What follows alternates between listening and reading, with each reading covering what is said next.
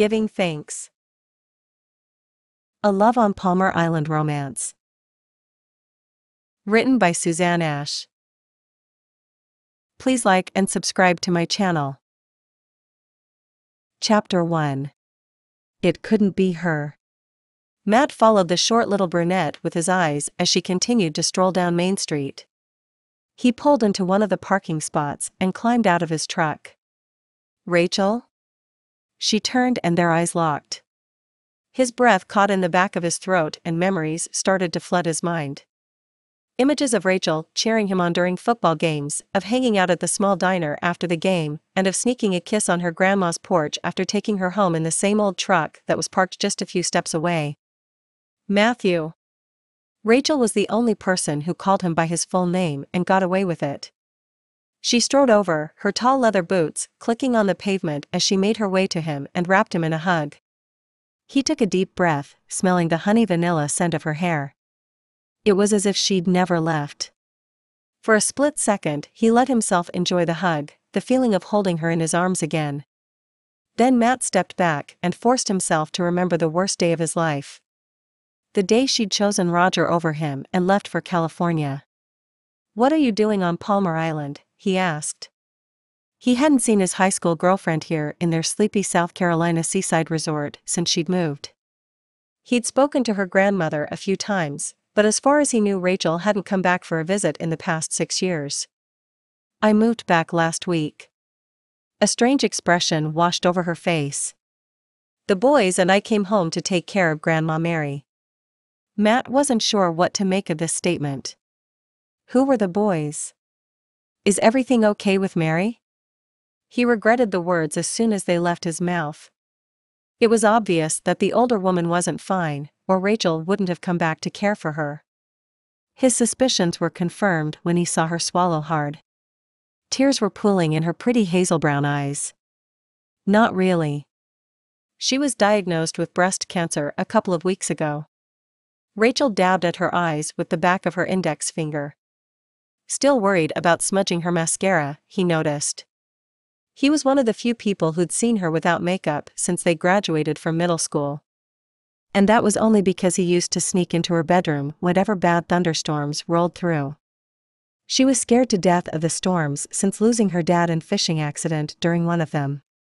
He'd hold her shivering body until the storm passed, before sneaking back out the way he'd come. He still thought about her each time thunder started to rumble in the distance. That doesn't sound good. How's her prognosis? He liked Mary and couldn't believe this was the first he heard about all this. News usually traveled fast on the small coastal island, connected to the South Carolina mainland by 2 causeway bridges. Actually, it's pretty good. They caught it early and started treating her with radiation and chemo right away. And you know Mary, she's not going to give up without a fight. Rachel barked out a laugh. She's grumpy as you get out, but she's not going to let it beat her. At least I hope it won't.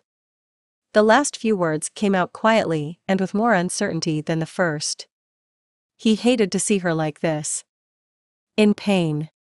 Part of him ached to put his arms around her and help her carry that burden. But it wasn't his place to do that anymore. By her choice.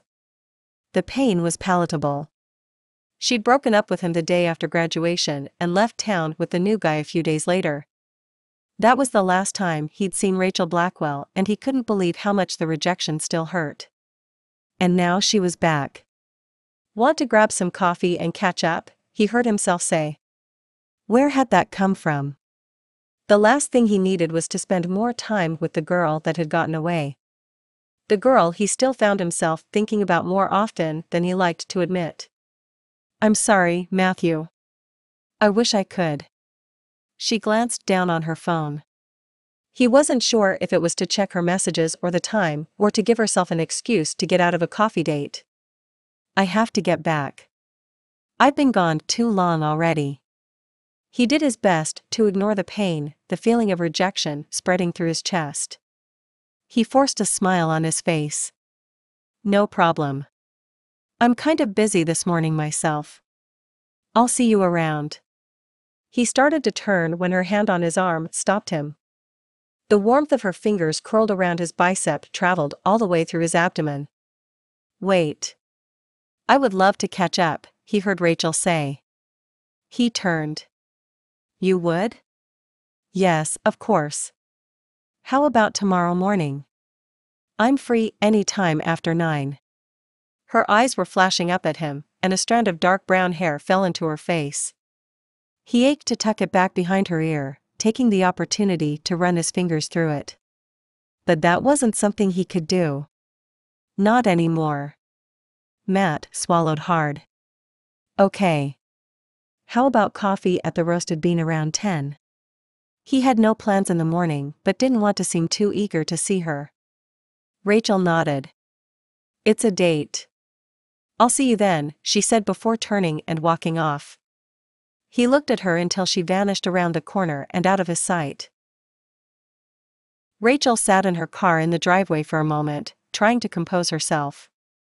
Why was Matthew Miller one of the first people she had to run into since returning to Palmar Island? She knew it was going to happen sooner or later, but had hoped for later. And a chance to steel herself for the encounter. In the past few months, she'd been thinking about him more and more often, and the fact that her grandmother kept bringing him up, telling her how helpful he was around the community didn't help either. Thanks to Grandma Mary, Rachel knew he was still single. She wondered if he'd dated much since she left. Left and broke his heart.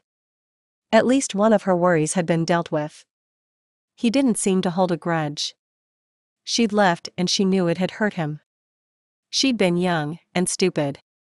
Rachel had grown up on Palmar Island and couldn't wait to get out of the small, tight-knit community. Roger had looked like her one shot to do that. If she'd stayed with Matt, they'd be married right here on the island now. 6 years ago that had seemed like her worst nightmare. Now she found herself wondering if leaving and breaking up with him hadn't been the biggest mistake of her life. Rachel's phone beeped. She glanced down and saw a text from Grandma Mary. "Are you coming in?" was all it said. Rachel smiled. She shouldn't be surprised that her grandmother had spotted her. She was probably ready for a break from watching Andrew and George. Rachel's young sons could be a handful. She grabbed her purse and the bags from her morning errands and headed inside. "There you are," her grandma said. Rachel felt bad about how long it had taken her to get groceries and pick up a few treats from the bakery when she heard the relief in her grandmother's voice. "Look who's come to visit." Rachel set her bags down in the kitchen and walked into the living room. "Miss Doris, it's so nice to see you." She was genuinely happy to see her grandmother's best friend and notorious busybody.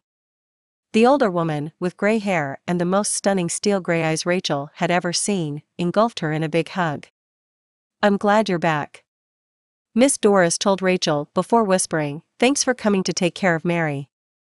She needs you." Rachel patted Miss Doris's shoulder in a silent response.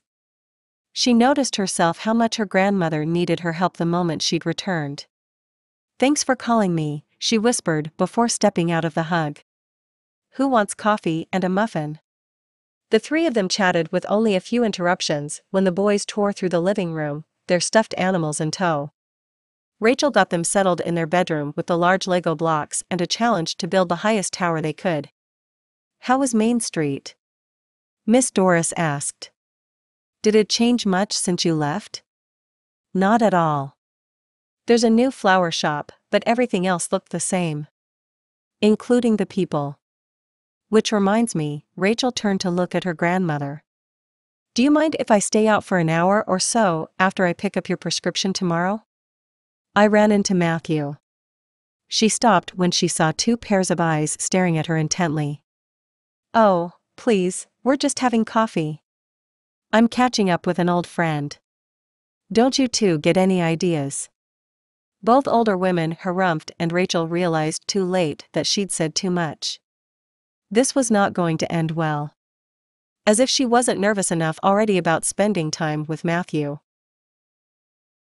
Chapter 2.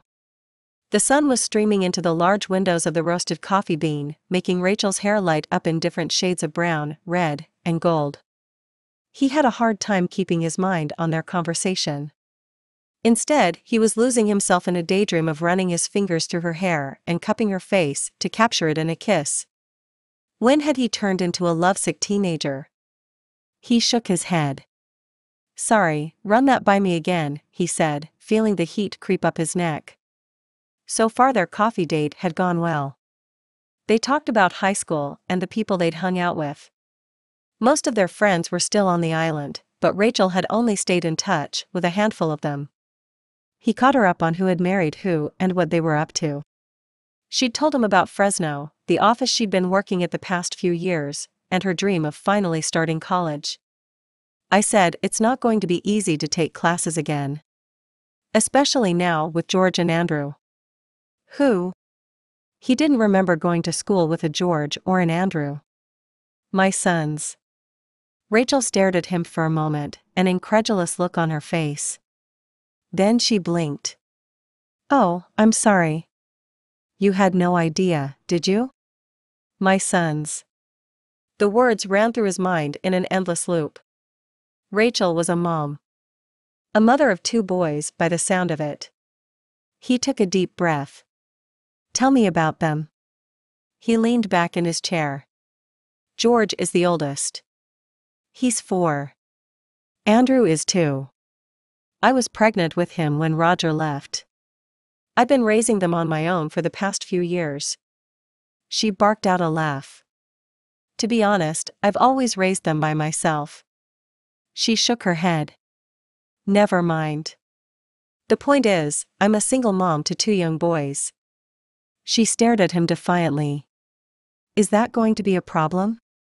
Matt was too shocked to respond. "How did you reply to that?" He was still trying to come to terms with the image of Rachel as a mother. He grabbed his cup and took a sip of the coffee that was starting to go cold, buying some time until he could figure out what to say. Of course it wasn't a problem. "You know what?" He watched her stand up and push her chair back. "This wasn't such a good idea. I need to go." He saw disappointment in her eyes, and something else. Anger maybe? Rachel grabbed her purse and marched out the door before he could stop her. He sat there for a moment, stunned. She talked about her kids, and like an idiot, he just stared at her. No wonder she thought he had a problem with her and her kids. He didn't.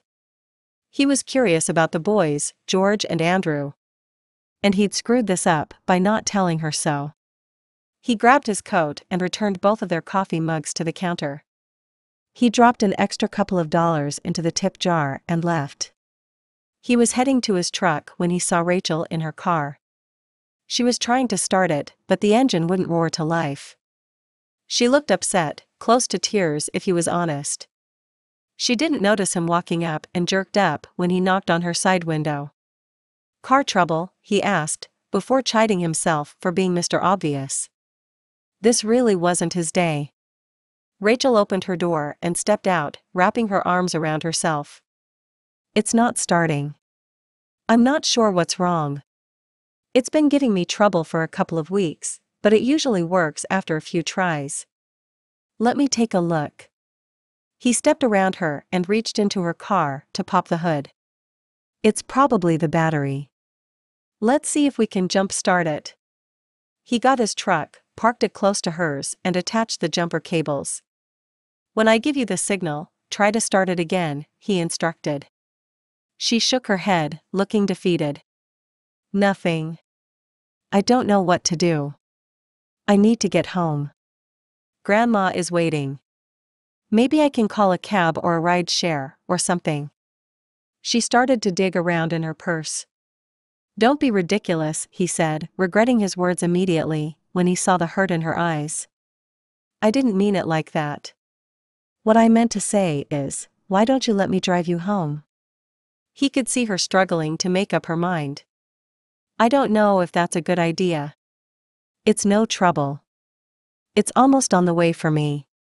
He kept glancing at her. "I'll call a friend of mine who has a garage here in town to look at the car and tow it if needed. If that's okay with you?" He could see her hesitate for a moment, then she took a breath and let her shoulders slump. "That would be great. Thank you." Her hesitant smile that didn't touch her eyes broke his heart a little more. Thankfully, it was a quick drive to Mary's house. He struggled to make small talk. Rachel stayed quiet, answering his questions about the car, the boys, and Mary in as few words as possible. He'd screwed this up royally and wasn't sure how to fix it. She had overreacted at the coffee shop. She knew she had. Matt wasn't Roger, or any of the guys she'd gone out with over the years. She couldn't blame him for needing a minute to get used to the idea that she had two rambunctious boys. Two beautiful boys that she wouldn't trade for anything in the world and who she was fiercely protective of. Rachel took a deep breath and turned to Matt as they pulled into her grandmother's driveway. "Would you like to come in and meet George and Andrew?" A small smile lit up his face. "I'd like that." Rachel hopped out of the truck and strode up to the door, nervous and excited for Matt to meet her children. Out of the corner of her eye she saw Miss Doris's Oldsmobile, parked on the sidewalk. She smiled, grateful her grandmother had help and the company of a good friend this morning. "Hello, Matt. It's nice to see you again." His grandmother and Miss Doris greeted him, not looking the least bit surprised she'd brought him home with her. "Matthew gave me a ride back here. My car won't start," Rachel explained. "What are you guys doing?" she asked her sons, who were both bent over pieces of construction paper, coloring away.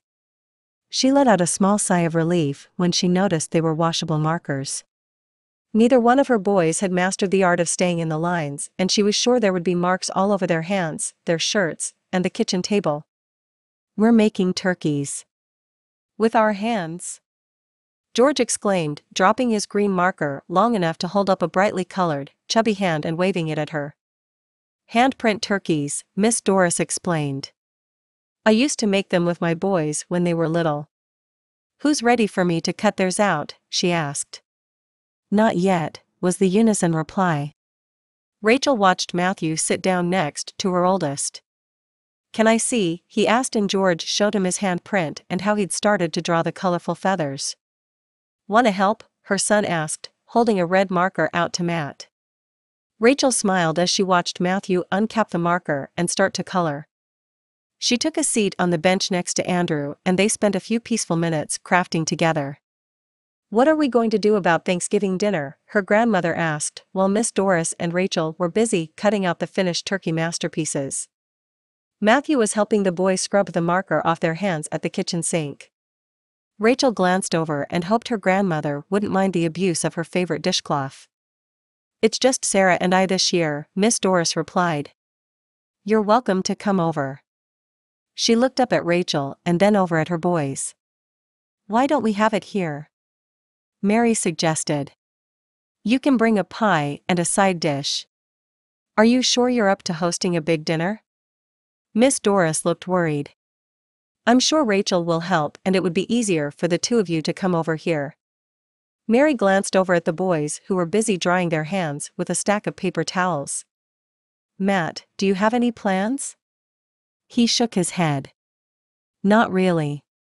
I usually just heat up one of those hungry man dinners. It's got the sliced turkey and dressing." Miss Doris and Grandma Mary gasped. "That won't do. You're coming over to eat a real Thanksgiving dinner and we'll send you home with plenty of leftovers for the rest of the week." Rachel noticed a glance between the two older women and knew there was going to be trouble. "Actually, would you mind helping Rachel do the shopping and some of the prep work?" Mary asked. "I'm really not up to all that after my treatments." It was all Rachel could do to hide a smile. A moment ago, her grandmother had willingly agreed to have everyone over and now she was playing the damsel in distress. It didn't take Sherlock Holmes to figure out why. That would be such a help. "With Sarah 8 months pregnant, we can't do the usual Costco run." Miss Doris jumped in to help her friend. She grabbed her wallet from her purse, removing a card. "Y'all can use my card to get the turkey, potatoes, corn." She paused. "We'll make you a list," she finished and looked to Rachel's grandmother for confirmation. They settled the boys with a snack of cookies and milk and got to work planning the holiday meal. The shopping list Miss Doris was writing on the back of an old envelope kept getting longer and longer. Rachel was starting to see why it would make sense to trek all the way up to Myrtle Beach in holiday traffic to do the grocery shopping for what was starting to look more like a Viking feast than a small family dinner. That should do it, Grandma Mary finally declared. Both sides of the envelope were covered in her neat handwriting. The women had consulted a few different family cookbooks, and Miss Doris had made not one, but 2 calls to Sarah to look up a recipe in her own collection. If you head up there early tomorrow morning, you should be able to find most everything. We can look for anything else at the grocery store here later. Miss Doris looked serious before asking, "Are you sure you're up for it?" "Of course we are." Matt grabbed the list before Rachel could protest. He glanced down at his watch. "I better get going." He turned to Rachel. "I should probably drive until we figure out what's wrong with your car. I'll pick you up at 7. We can grab some coffee on the way and make it there before the doors open." She nodded numbly. How in the world had she ended up committing to a mammoth grocery haul all the way up at Costco with Matthew? Chapter 3. The door to Mary's house opened before he had a chance to ring the doorbell. SHH. Rachel had a finger up to her finger. "Everyone is still sleeping," she said, before turning around to grab her purse and phone. She stepped out in her midnight blue wool sweater, jeans, and her hair pulled up in a ponytail. She looked exactly like she had in high school, but with less makeup. He liked it, and had to work hard to keep from pulling her into an embrace and kissing her hello the way he used to when he picked her up for school. It didn't take them long to drive over to the Roasted Bean. "Coffee?" he asked. She nodded. "Yes, please. I need it. I was up half the night with Andrew." She tightened her ponytail and looked around the counter. "Want to split a cinnamon roll?" she asked, her lips curling up into a small smile. It was their favorite treat to split after early morning football practice, back when they were dating. "Sure." Matt ordered 2 coffees and a cinnamon roll, and Rachel asked the young girl behind the counter for 2 forks. They got settled into a corner table. "Is Andrew okay?" "He's fine. He's had a few nightmares since we moved, really since." "Never mind. He's getting better. It's the first time this week." Rachel took a bite and his gaze followed the small bit of pastry up to her lips. These are as good as I remembered." She took a sip of her coffee. Matt picked up his fork. She was right. The cinnamon roll was good, and looking at the list Rachel had pulled out of her purse when they sat down, he was going to need all the sugar and caffeine he could get to make it through this shopping trip. "We better get going," he suggested after they'd finished their treat. They each grabbed a refill to go and got on the road, Rachel fiddling with the radio until she found a station that played Christmas music. He couldn't hide his smile as she sang off-key and danced around in his truck all the way to the store. He wasn't sure how to feel about the fact that she was comfortable enough to act the way she did back when they were teens. But deep down he hoped it was a sign that maybe there was a chance for them, a second shot at this relationship. The feeling of hope kept growing in his chest as they paced through aisle after aisle, filling the oversized shopping cart with flour, sugar, spices, the biggest tub of lard he'd ever seen, a turkey, a spiral-cut ham and a 10-pound bag of sweet potatoes. He pushed the cart and Rachel crossed item after item off the list. "How many people are we cooking for?" he asked halfway through the store. Their cart was close to overflowing at this point. Rachel stopped and thought for a moment. "You, me, the boys, Grandma Mary, Miss Doris, and Sarah," she counted off. "This seems a bit much for 7 people, he said, looking down at their cart. "The boys won't eat much besides rolls and pie," Rachel added. "This does seem a little excessive." Everything was on the list though. She held the envelope out to him. They were pretty specific. "At least we're almost done," Matt added before turning the corner into the produce department. "What's left?" "Corn and cranberries," Rachel replied after a quick glance through the list. "You don't think they'd mind if we added a few other things?" she asked after glancing over the cart again. "I'm thinking we could use a few healthier alternatives." A kale and avocado salad and maybe some roasted asparagus and Brussels sprouts. He didn't like the gleam in her eyes at those words. What's that? California food? He gave her his best, disgusted look, which earned him an elbow to his ribs. Nice to know he could still wind her up. Don't act like you don't know your vegetables, Matthew Miller, she said before stalking off to look through some green stocky plants that looked like the weeds he pulled out of his flower bed each spring. This couldn't possibly be edible.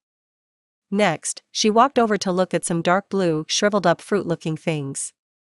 This can't be edible, he said. What is this stuff? Kale and avocado. You're not seriously telling me you've never had these? She held the offending produce out to him. I practically lived off this the past few years. California food, he said, shaking his head. What's wrong with collard greens and peaches? Actually, some collards would be nice, Rachel said before tossing a bunch of them into the cart. It took them 20 minutes to check out and load everything into the back of his truck. He hoped the weather would hold until they made it back to Palmar Island. Why don't you stay for lunch? Rachel asked. It was the least she could do after both her sons insisted on helping them unload and put away the groceries. It had made the process take twice as long, and Matt had been incredibly patient with both of them and great at finding little jobs for each of the boys. That's a wonderful idea. Please stay, Matt. We're having beef and vegetable soup. It's almost ready, just waiting on the cornbread. Mary was busy stirring the pot. The soup smelled great, and Rachel's stomach started to rumble. She poured a glass of tea to hopefully quiet it down until the food was ready. Matt agreed, and Mary sent them both outside to play with the boys. Why don't you two show Matt your new trampoline? Mary suggested to her great-grandsons. Rachel laughed and followed behind as the boys started to pull Matt out the door to the backyard. You're great with them, she commented and handed him what was left of her tea when he plopped down in the garden chair beside her. They are a lot of fun. But man, how do you keep up with them? He sounded a little out of breath, which wasn't a surprise, considering he'd spent the last 15 minutes bouncing with them in the trampoline. It was quite the workout. I do what I can and then send them out there to burn off whatever energy is left. She paused for a moment and wondered if it would be too forward to ask him to join her tomorrow. She heard her grandmother's advice in her head. What's the worst that could happen? He could tell her no thanks, which, come to think of it, wouldn't be the end of the world. She bit her lip and dove in. Listen, the boys and I are heading to the turkey trot tomorrow morning. I'm running the 5K and George and Andrew are entering the kiddie run. Would you like to join us? Starting the wearing them out part early, he asked with a little smirk. Sure. I'll join you. I have to warn you though. It's been a while since I've gone for a run. Gotten a little soft over the years. He patted his stomach. From what she could tell through his flannel shirt, it was as flat as ever. Great.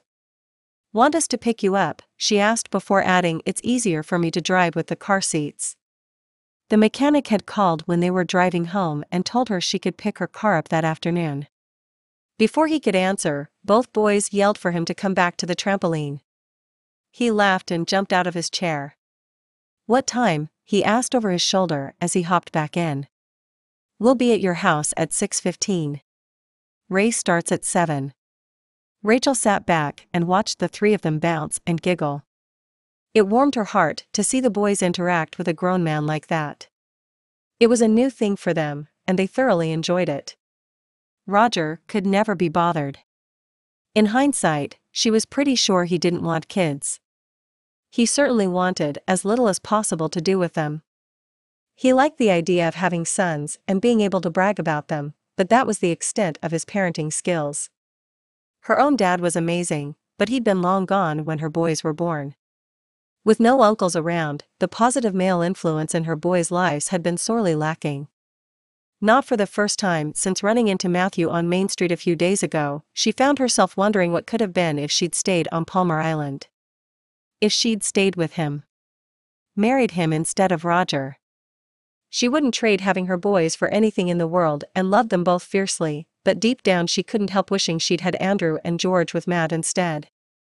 "Food's ready, go wash up," her grandmother called from the back door. Rachel sighed and picked up the empty tea glass. Time to round up the troops and get them washed up before they could eat.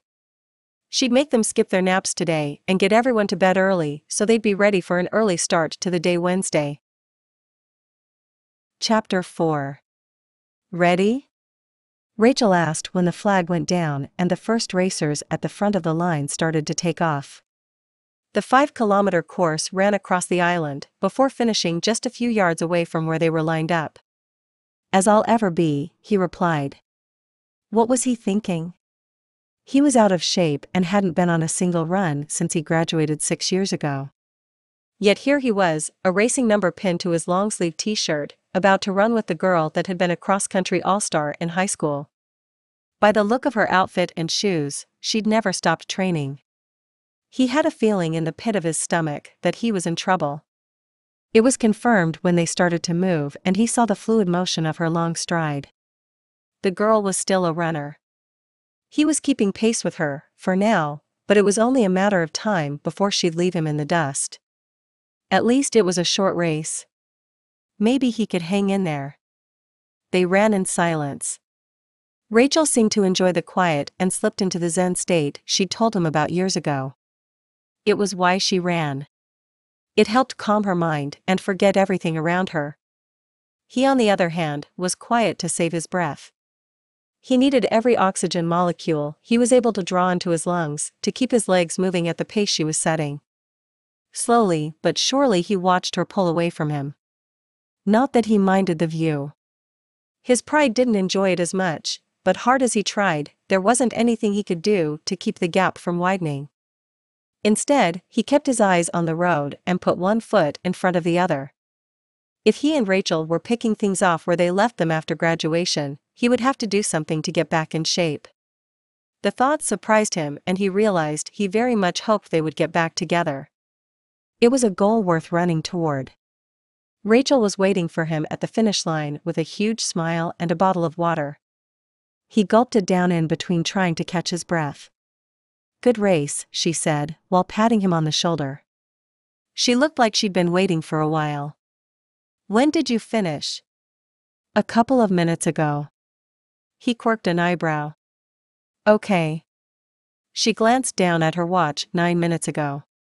22 minutes isn't a great time, but considering it's been a while, I take it. She looked happy, and he couldn't help grinning back. "Where are the boys?" he asked when he'd recovered enough to speak. They'd left them in the care of Grandma Mary before lining up for their race. "Over there." Rachel pointed at a spot in the crowd and he could see all 3 of them waving. The 2 of them walked over, and Mary congratulated both of them on the finish. "Is it time for our race now?" George asked. Rachel nodded and they made their way to the small obstacle course for the kids. It was a short course, set up as an oval. The start and finish line had a small banner hanging over top and 2 volunteers held up a ribbon for each runner to cross as they made it to the end. Along the way, there were small obstacles including logs to jump or climb over, ropes to duck under and cones to weave through. They watched a few kids, most of them older than George, complete the course before getting in line. "Don't worry about those other kids," Rachel counseled her oldest son. "Run your own race. What counts is that you finish." He nodded, a serious expression on his face. She turned to Andrew. "You want to run too?" Big nods. "Follow your brother. I'll be right here when you're done."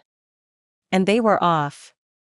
Matt, Rachel, and Mary were watching from the sidelines, cheering the boys on as they made their way around the course.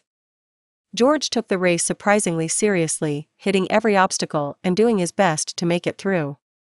His little brother, on the other hand, skipped things here and there and got distracted by the cones until Rachel walked up and coaxed him into finishing the race. "You looked good out there," Matt told George when he met him at the finish line. Rachel was still jogging next to the course doing her best to get Andrew to finish. "Great time too." He showed the young boy his watch. He'd started the stopwatch on a whim and was glad he did when he saw the pride in George's eyes. I'm going to be even faster next time. Mom and I are going to train. Yes, we are, Rachel chimed in, dragging Andrew over to them. Great job. I liked how you handled the balance beam part. I never could have gotten over that so quickly. George's smile got even bigger and his cheeks started to turn red. Awesome job all around, Grandma Mary declared. I think y'all deserve a treat after all this running. Would anyone like to stop for donuts on the way home? The boys both screamed and jumped with excitement. Mary and Rachel covered their ears until the excitement died down. What's your favorite kind of donut? George asked Matt as they walked back to Rachel's minivan.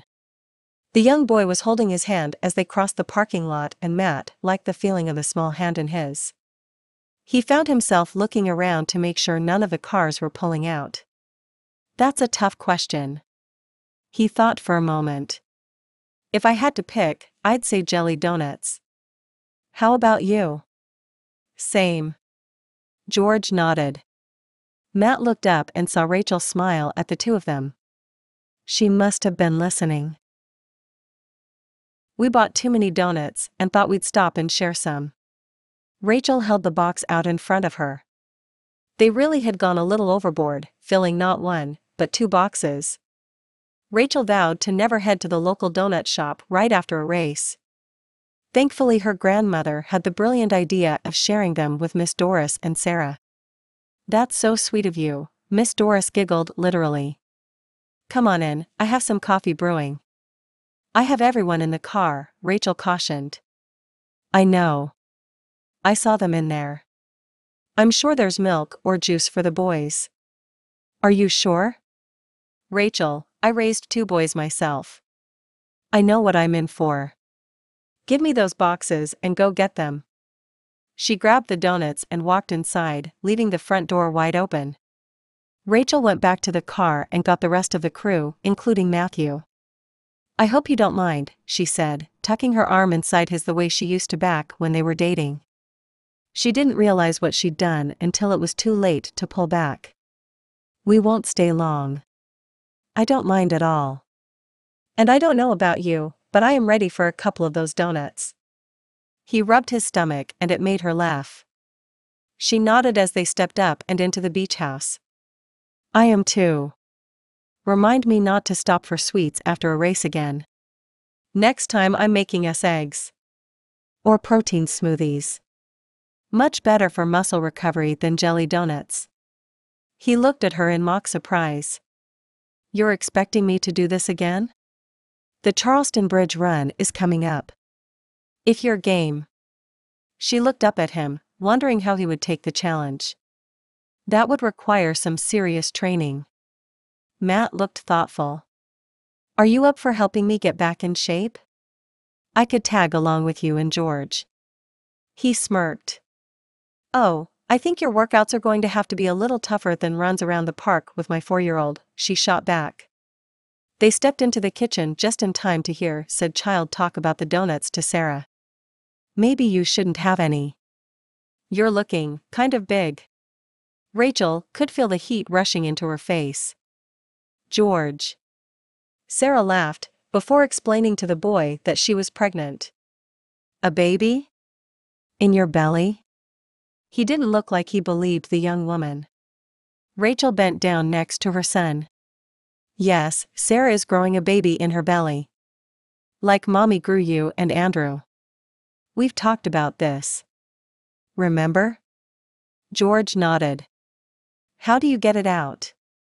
He asked after finishing a chocolate donut and a glass of milk. Rachel turned to look at Matt, who looked like he was about to choke on the last bite of his jelly donut. I'll explain when we get home. Why don't we go play on the beach while everyone finishes, she said to her boys, keeping her fingers crossed that she could get them out the door before another embarrassing word came out of her oldest son's mouth. Good idea. Who wants to make a sand castle? Matt asked. She was grateful he had her back. Me? Me? Both of her boys were jumping up and down excitedly. Matt took each by a hand and then looked at her for help. "This way," she said after realizing he had no idea how to take them out back. "Hold on," Miss Doris called after them. She walked to the back deck with them and pulled a basket of sand toys out of the storage area of a bench tucked into one corner of the sprawling back deck. "This is perfect. Thank you." Rachel couldn't tell the older woman how thankful she was. "Tell Grandma to come get us when she's ready to leave," she called across her shoulder as she ran down the steps to catch up with Matt and the boys. With a little luck, she'd catch up to them before they got their shoes and socks wet in the cold surf. "Everything okay with you?" Matt asked after plopping down in the sand next to her half an hour later. "Sure, why wouldn't I be?" she lied. "You look worried." "It's fine. Just some upsetting news from out west. It'll blow over." She wasn't ready to share with Matthew that her ex-husband and the father of her boys had been texting for the past hour, insisting on seeing his kids for Thanksgiving. The last time he'd taken them for the day, things hadn't gone so well, and Andrew still had nightmares from their trip to the movies. Who took a 2-year-old to see a dragon movie? Just because it was a cartoon didn't make it appropriate for kids as young as theirs. "Matt, come back." Both her sons came over and pulled him over to the large sandcastle all 4 of them had been building. The boys were busy decorating it with shells and were ready for extra help. It had been a while since she was thankful for their nagging. Rachel took one last look through her text conversation with her ex and said a little prayer that he wouldn't make good on his threat to come out here for a visit. While she had sole custody, she couldn't really keep him from seeing George and Andrew. They were his children too, at least biologically. Yet, the visits never ended well. She couldn't picture Roger getting down on his knees to play in the sand like Matthew was doing just a few feet away from her. No, her ex-husband looked at his offspring as a prop he could use to meet girls and draw the next unsuspecting young woman into his net of lies and deceptions. She didn't think he'd ever played or even read a book with them. Sure, he'd take them to the park near their old house in California and push them on the swings every once in a while, but in hindsight she'd always found out that he was there to start a conversation with some of the nannies and au pairs. He hadn't been a parent, a dad. The only reason he'd taken them to see a movie was so he could make out with his latest girlfriend. George was old enough to notice his father's behavior and report back to her. Not for the first time, she wondered what her boy's life would be like if they had someone like Matthew Miller in their lives. Someone who took the time to listen and talk to them. Someone who didn't mind getting his hands dirty and some sand in his hair. But it was too late. She'd made her choice and had to live with it. Ex-husband who tried to get back into their lives for a guest appearance at the most inopportune time, included. "Are you sure everything is all right?" Matt asked as they make their way back to the car. Rachel nodded. "I'm fine. Really. If there's anything I can do to help. Anything at all, you let me know, okay?" He gave her a quick side hug and it was all Rachel could do not to turn around and let him hug her while she sobbed into his shirt. The race and the sleepless nights getting up with Andrew must be taking their toll. "It's fine. Just drop it," she snapped before buckling Andrew in his car seat. Chapter 5. "Are you ready to tell me what's bothering you?" Grandma Mary asked after Rachel, the boys, bathed and settled in to watch cartoons. They needed a little peace and quiet after their busy morning and there was much to do in the kitchen to get ready for Turkey Day. Matt had left to grab a shower and a little rest of his own, but promised to return with pizza around dinner time to help them bake. She was grateful for his help, but between him, Mary, and Miss Doris, there were too many people meddling in her private life and constantly asking her if she was okay. She could see why her grandmother got tired of people asking her how she was feeling these past few weeks. It also made her realize that she shouldn't have let her frustration out on Matt earlier and that she owed Grandma Mary an explanation. Taking a deep breath, Rachel sat down at the kitchen table. "It's Roger," she said, keeping her hands busy stirring her coffee. "I can't say I'm surprised. What's he doing this time?" Her grandmother had never been a fan of her ex-husband. Now Rachel wished she'd listened when the older woman had cautioned her against leaving town with the man 6 years ago.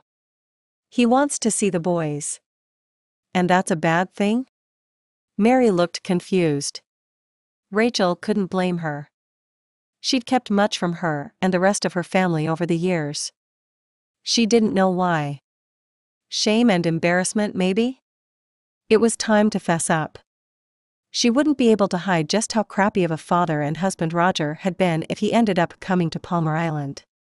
Plus George knew enough and wasn't beyond telling his great-grandmother about it. I wish it wasn't, but Roger isn't exactly a great dad. Grandma Mary harumphed. This wasn't news to her. It's more than that though. He takes them out and promises them the moon. They go on fun outings and then he gets busy with everything else and drops them like a hot potato. Grandma Mary shook her head. That's sad, but there isn't much you can do about it, is there? You can't force a man to love his sons. She looked sad. There isn't, and I do what I can to deal with the fallout. What gets me is the nightmares. He takes them to do the most inappropriate stuff. During their last visit, they went to the movies. Andrew was still having nightmares about those dragons, and George didn't stop asking questions about why his dad was kissing some girl while they were watching the movie. Mary nodded thoughtfully. That's not good. And they are getting old enough where they start to notice things. Eventually, they'll realize what kind of man their father is. But I can see why you don't want them to spend a lot of time around him. I assume it's one of the reasons you came out here? Rachel nodded. When you called and told me about, she swallowed hard. When you told me about the cancer, I knew I wanted to come and do what I could to help.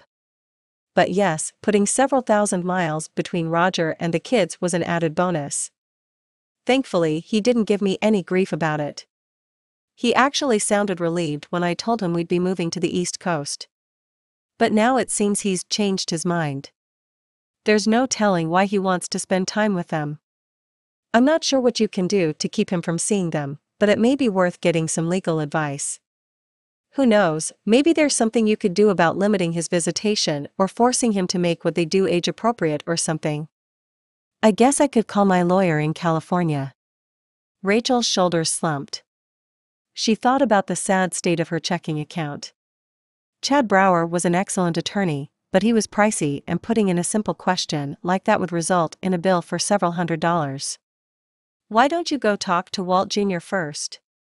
He's the local family attorney and the one who dealt with my will and all that. He's a pretty sharp cookie. I'm sure he can at least give you some advice on what would and wouldn't be possible. And he won't charge you for a simple consult like that. Rachel thought this sounded a little too good to be true. She was sure he'd send her a bill, but also that it would be a heck of a lot less than what she paid the guy out west. Would you like me to give him a call and see if he'll see you today? Her grandmother asked. 30 minutes later, Rachel was on her way to see Walt Marcus, Jr. His office was on the far end of Main Street, and he'd been happy to see her on such short notice, the day before Thanksgiving. That was small-town living for you. Rachel stepped in and introduced herself to the receptionist, who was busy clipping coupons and looking up Thanksgiving recipes on her computer. Walk on in, hun. He's waiting for you. Rachel knocked on the dark wood door. Come on in. Walt Jr. was older than she'd expected. In his mid-60s and dressed in a pair of jeans and a sweater. You're Mary's granddaughter. It's good to meet you. And kind of you to come and take care of her. Rachel forgot how fast news traveled in a small community like this. By now, every permanent resident on the island knew she was back and why she'd returned. At least it was for a good reason. And she hoped the news of her failed marriage and the hard time her ex was giving her now hadn't become public knowledge. If it had, Walt Jr. wasn't letting on. How can I help you? He asked after inviting her to sit down in a comfortable leather chair across from him. Rachel explained her situation and shared the recent text messages Roger had sent her. I would have to review your custody agreement to be sure, and I'm happy to do that, but from the sound of it, you're looking at two options. The first would be to go back to court and try to prove him an unfit parent. I can tell you from experience that isn't an easy thing to do unless you can get some undeniable proof that he's putting the boys in danger. And my other option? Rachel asked, feeling defeated. While Roger was a bad father, he didn't put George and Andrew in danger or physically hurt them. And even if she tried, how would she go about proving that he didn't deserve to have a part of his children's lives? The other option would be to have him sign over his rights. Walt Jr. looked right at her. Do you think that's something he would do? Rachel shook her head. No way. Besides, his parents would disinherit him if he did that. Roger's parents were the only bright light in all these. They were wonderful people who were excited that she had moved back to the island so they could see their grandsons more frequently. While they weren't happy about the divorce, they'd always been kind to Rachel and had gone out of their way to stay in her sons' lives. If you want my advice. Walt Jr. paused, waiting for her nod before he continued. I'd recommend letting him see them if he insists, but don't make it easy for him. Stick to your custody agreement, but don't give him an inch more. Have him work to see the boys. If he's anything like the teenager he used to be, he'll quickly lose interest. As the boys grow older, they'll get more say in how much time they want to spend with their father. Until then, do what you can to protect them while giving them a chance to get to know their father. And who knows, he might surprise you and end up not being as bad an influence as you fear in the long run. Rachel felt a little better when she walked out of the law office. While there was no quick fix for the situation, she knew Walt Jr. and her grandmother would be in her corner no matter what happened with Roger.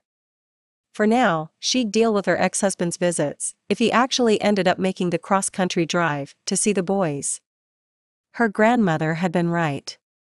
Walt Jr. refused to charge her for the consultation. We'll call it a chat between old friends, he'd said as he walked her to the door. Rachel smiled. Palmar Island was a special kind of place. A small town where people still took care of each other. Matt felt dead tired after his shower and spending part of the afternoon doing laundry. He was tempted to stay in and watch the ball game instead of heading back over to Mary's. But he'd promised to help with the Thanksgiving dinner prep work. And he looked forward to spending a little more time with Rachel, even if it was while they were chaperoned by 2 small boys and a grandmother. He smiled at the thought of how much this would have bothered him as a teenager, and pulled out his phone to order a couple of pizzas to take over to Mary's house for dinner. Pizza, pizza, pizza, the boys chanted while they clung to his legs when he arrived at the house 30 minutes later. You'd think I never feed them, Rachel said, a cute smile playing around her lips. She took one of the boxes from him and told the boys in no uncertain terms that they would get none of it unless they washed hands and sat in their seats. The threat was surprisingly effective, and before long everyone was sitting in Mary's cozy kitchen enjoying their dinner. This is so much nicer than eating by myself in front of the TV, Matt commented after he finished his 4th slice and the salad Rachel had fixed. To his relief, none of the kale they'd bought the other day had made it in. It was plain green lettuce, cucumber, and tomato, drenched in ranch dressing.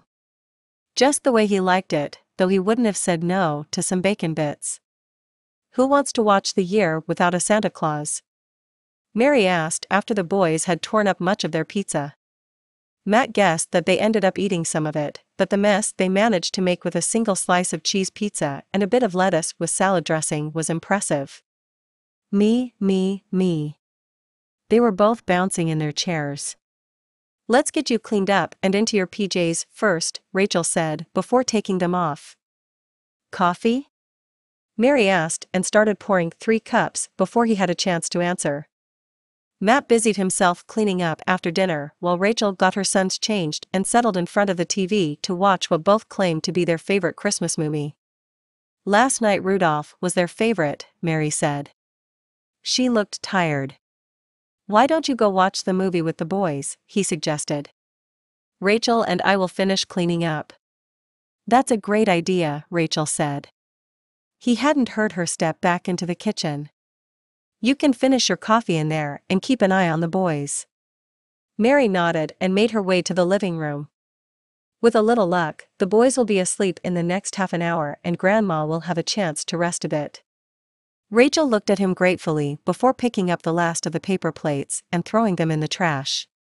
It didn't take them long to finish cleaning up, and before he knew it, He was working on making the first batch of cornbread for tomorrow's stuffing. "Where do you keep the cast iron pans?" he asked when he'd finished stirring the batter. Rachel pointed to one of the lower cabinets and started chopping onions and celery. "Can we help?" George and Andrew were walking back into the kitchen. "What about your movie?" Rachel asked. She pushed a strand of her dark hair out of her face and went back to chopping. "There isn't anything for you to help with right now. Go watch Santa." Her tone was a bit impatient. Keeping these two occupied all day couldn't be easy. "Do you want to help me make biscuits?" Matt asked on a whim. The two boys nodded, and he put 2 chairs close to the kitchen counter he was working on. "Hop up here then, and let's get some aprons on you. Making biscuits isn't easy, but it's something every man should know how to do." He looked at them with as much seriousness as he could muster. "Are you sure you're up for the challenge? You have to follow my directions, or they will turn out tough as hockey pucks." Both boys nodded, their little faces serious. Or at least as serious as you could be while scratching your hair or picking your nose. Rule number 1, Matt boomed a little louder than he'd intended. "Always wash your hands with soap and warm water before handling food." He walked them over to the kitchen sink and held each of them up while they scrubbed their little fingers. Rule number 2, Matt helped them dry their hands and put each of them back on their chairs. "Measure carefully." He pulled the bag of flour closer and showed George how to measure the flour. "We need 1 more cup," he said before handing him the cup. He watched the young boy carefully add the flour and level the cup with the back of the spoon.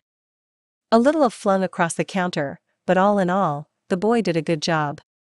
"Next, we need to add the baking powder, baking soda, and a little bit of salt." He had the boys take turns dumping the ingredients in the bowl. "Andrew, stir everything up," he directed the 2-year-old. He regretted his decision almost immediately when a small cloud of flour settled on his hair. He could hear suppressed laughter behind him, but refused to turn around. Instead, he looked down at his 2 helpers. Andrew was grinning while he continued to tap the wooden spoon into the bowl, flinging flour all over the counter. George, on the other hand, looked concerned. "No, Andrew. Don't do that," he scolded his younger brother. "We'll get in trouble. Don't you remember what Daddy did the last time we make a mess?" Matt wondered what in the world their father had done. George looked genuinely scared. "Don't worry. It happens. And really, it's my fault. I didn't tell you about rule number 3 yet." "What's rule number 3? George asked, relief washing over his little face. "Great question," Matt praised. "Rule number 3 is the hardest one of them all. It's keep everything in the bowl." He scooped as much of the flour mixture as he could back into the large glass bowl and added another heaping tablespoon. "Like this, Andrew." He showed the younger boy how to gently stir the dry ingredients before letting him practice on his own. "Great job," he praised, and had to suppress a proud smile when George echoed his words and patted his little brother on the back, causing him to fling out a little more of the white powder. Matt continued to work with the boys to make the biscuit dough. They used forks to work small chunks of butter into the four. The mixture didn't quite turn out as nice and crumbly as he liked, but since the biscuits would go into the cornbread dressing, he wasn't too concerned. Finally, it was time to add the buttermilk and turn everything into dough. He quickly rolled it out on the countertop, handed each of the boys a plastic cup after demonstrating how to cut round biscuits with it. When he turned around to ask Rachel about parchment paper for the baking sheet, he saw her and her grandmother sitting at the table, watching the 3 of them intently. "You guys are doing a pretty good job," Rachel praised. Matt shook his head and grinned. "We're making a mess. Don't worry. We'll clean up when we're done." He found the paper and covered the baking sheet before helping the boys transfer the biscuits to it. He could hear Rachel mumble something behind his back. Her voice was soft and he couldn't make out what she said. "Don't worry," he heard Mary say. "Let them have their fun. I haven't seen the boys this happy and relaxed around a man. We can make another batch later tonight." Matt couldn't help himself. He turned his head and glanced over at Rachel. She was looking down at the cutting board, chopping onions and adding them the container of diced celery. She was nodding, and it looked like her eyes were watering.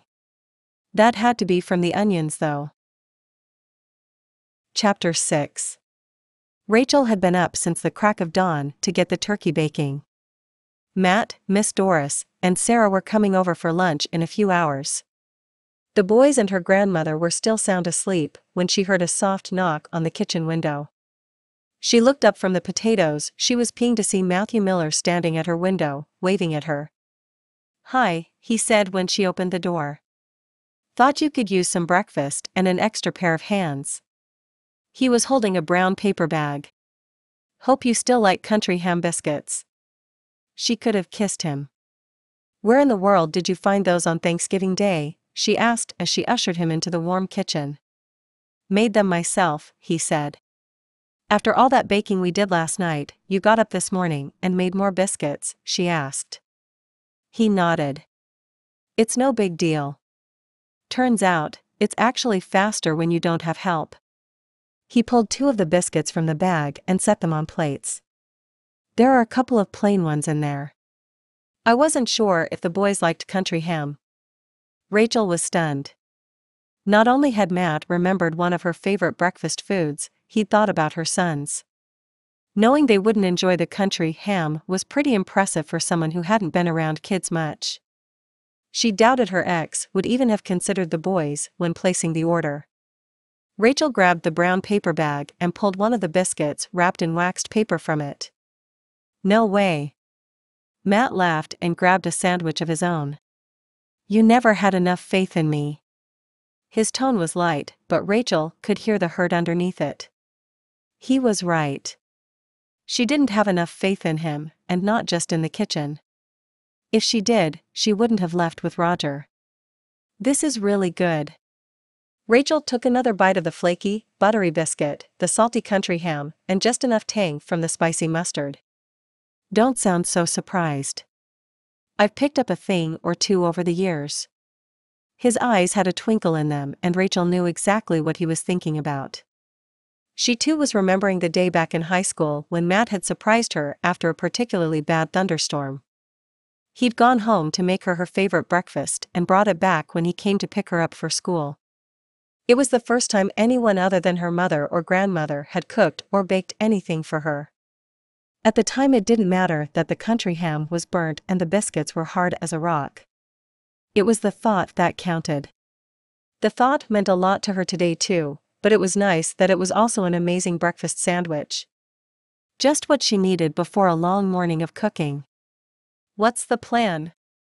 Matt asked a moment later after he'd swallowed the first bite of his own biscuit and washed it down with the black coffee Rachel had put in front of him. "The plan is to do as much as possible before Grandma gets up, and then try to take as much off her plate as we can get away with." "Sounds good." "Put me to work," he said, and Rachel couldn't help herself. She leaned over and kissed him on the cheek. "Sorry," she mumbled under her breath, before getting up and grabbing one of her grandmother's aprons from the hook behind the door. Matt acted as if nothing had happened. He cleaned up their breakfast dishes and stepped next to her. "What would you like me to do first?" Rachel glanced through the list she'd made with her grandmother's help last night. The turkey was already cooking. "How comfortable are you with macaroni and cheese?" "We have a pretty cozy relationship and hang out at least once a week," he quipped. She looked at him with raised eyebrows. "Yes, I know how to make mac and cheese." Rachel slid the recipe card from her grandmother's worn cookbook his way and showed him where the pots and pans were kept. "Let me know if you can't find something," she said before getting busy shredding carrots for the salad and sautéing the onions and celery she'd cut the night before in butter. The two of them worked in companionable silence until the boys woke up. By some miracle, Grandma Mary was still sleeping. Rachel hoped the rest would do her good and tried to keep her sons quiet by feeding them biscuits with honey and letting them watch YouTube videos on her tablet. Matt walked over to see what they were watching while waiting for the sweet potatoes to boil. Since his cooking skills had obviously improved over the past few years, and he'd done a good job with the mac and cheese, Rachel felt comfortable putting him in charge of making the sweet potato casserole. If she was perfectly honest with herself, she would have to admit that he was a better cook than she was. "What are you guys watching?" he asked the boys. George pulled out his headphones and told him. Matt looked confused. He turned to Rachel. "They watch other people unpack toys." "I know. It's weird. I don't get it either, but that's what they all like to watch. It's either that or watching other kids play video games." Rachel turned back to finish making the kale and avocado salad. Matt shook his head and went back to check on his potatoes. "What else is left on your list?" he asked. Before Rachel could answer, her grandmother barged in, looking frantic. "I'm so sorry. I can't believe I slept this late. And on Thanksgiving. Doris and Sarah are going to be here in a few hours." Rachel put a hand on her grandmother's arm to stop her. "We're fine. Everything's under control. Matt got here early and helped out a bunch. The turkey is almost ready to come out. The dressing is ready to go in and the sweet potatoes are almost there." She looked at Matt for confirmation. "Almost fork tender. I have the topping ready. Shouldn't take long to assemble it all. The macaroni and cheese need to go in long enough to melt and brown the cheese on top." He pointed to the casserole dishes that were lined up next to the stove waiting for their turn in the oven. "The table is set, the sparkling water is chilling. We've got this, Grandma." Rachel took her grandmother by the arm and led her to the kitchen table. "Why don't I get you some coffee and a biscuit? Matt made them.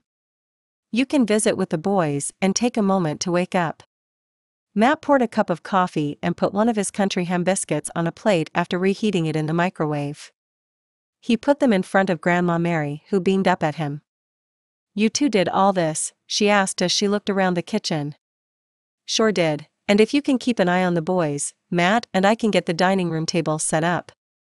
Rachel pulled Matt behind her out of the kitchen and down the hall into the formal dining room they only used a few times a year. "Use the good tablecloth. The one with the blue embroidery," Grandma Mary called behind them. "It's in the bottom of the china cabinet." "I know." Rachel tried hard not to get too exasperated. As much as she loved moving back home and being able to be there for her grandmother, it had its challenges. Like living with a grandmother who still treated you like the teenager you were when you moved out, for example. It didn't take them long to pull out the table and add extra chairs around it. Rachel grabbed the good tablecloth and started to spread it across the table. Matt reached over to take one of the corners, and their hands touched. Instead of continuing with the task, Matt moved his hand to cover her smaller one. She could feel the warmth from his moving into her cold fingers and spread through the rest of her hand and up her arm. Rachel looked down at his strong hand, so familiar from years of holding it as they walked through school. She glanced up and the look in his eyes took her breath away. She saw hope, longing, and the love she thought he might still feel for her. Her heart stuttered as he lifted his other arm and gently cradled her face in his hand. His thumb stroked her cheek. He lowered his head and she was sure he was going to kiss her. Oh, how she'd missed his kisses. Rachel closed her eyes. "Mom." George walked into the dining room, banging the door into the wall in the process. Rachel jumped back, her face turning red. "What are you doing?" he asked. Rachel froze. "Your mom had something in her eye. I was making sure it was out." Rachel could have kissed him for coming up with that. Turning to face her son, she started to rub her eye. "All better now." "Oh, okay. Grandma says to use the good silverware." George looked a little confused. "What silverware?" Rachel could hear Matt behind her trying to suppress a laugh. It came out as a little snort that made her grin. "It's forks, and knives, and spoons, that kind of stuff," she explained. "Ah." George's eyes lit up with understanding. "Because it's all silvery looking." "Yes, and sometimes it's even real silver." let me show you. Rachel walked over and pulled a wooden case that held the family's silver from the top drawer of the china cabinet.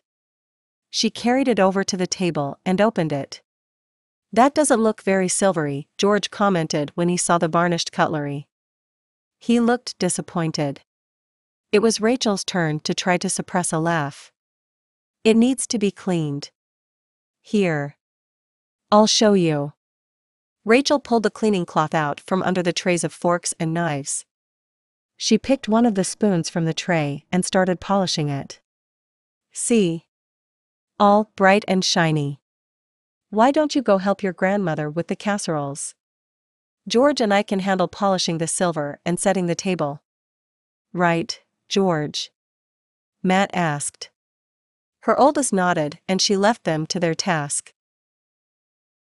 He's a good influence on the boys, isn't he? Miss Dora said after she and Sarah arrived for Thanksgiving dinner. George and Matt were finishing up setting the table. He is, Matt could hear Rachel's grandmother reply. They needed to with their no-good father. She trailed off and Matt continued to pretend he didn't hear them. By the time they were done, the food was ready and Mary asked everyone to take a seat. She tapped her spoon on the side of her water glass and everyone went quiet.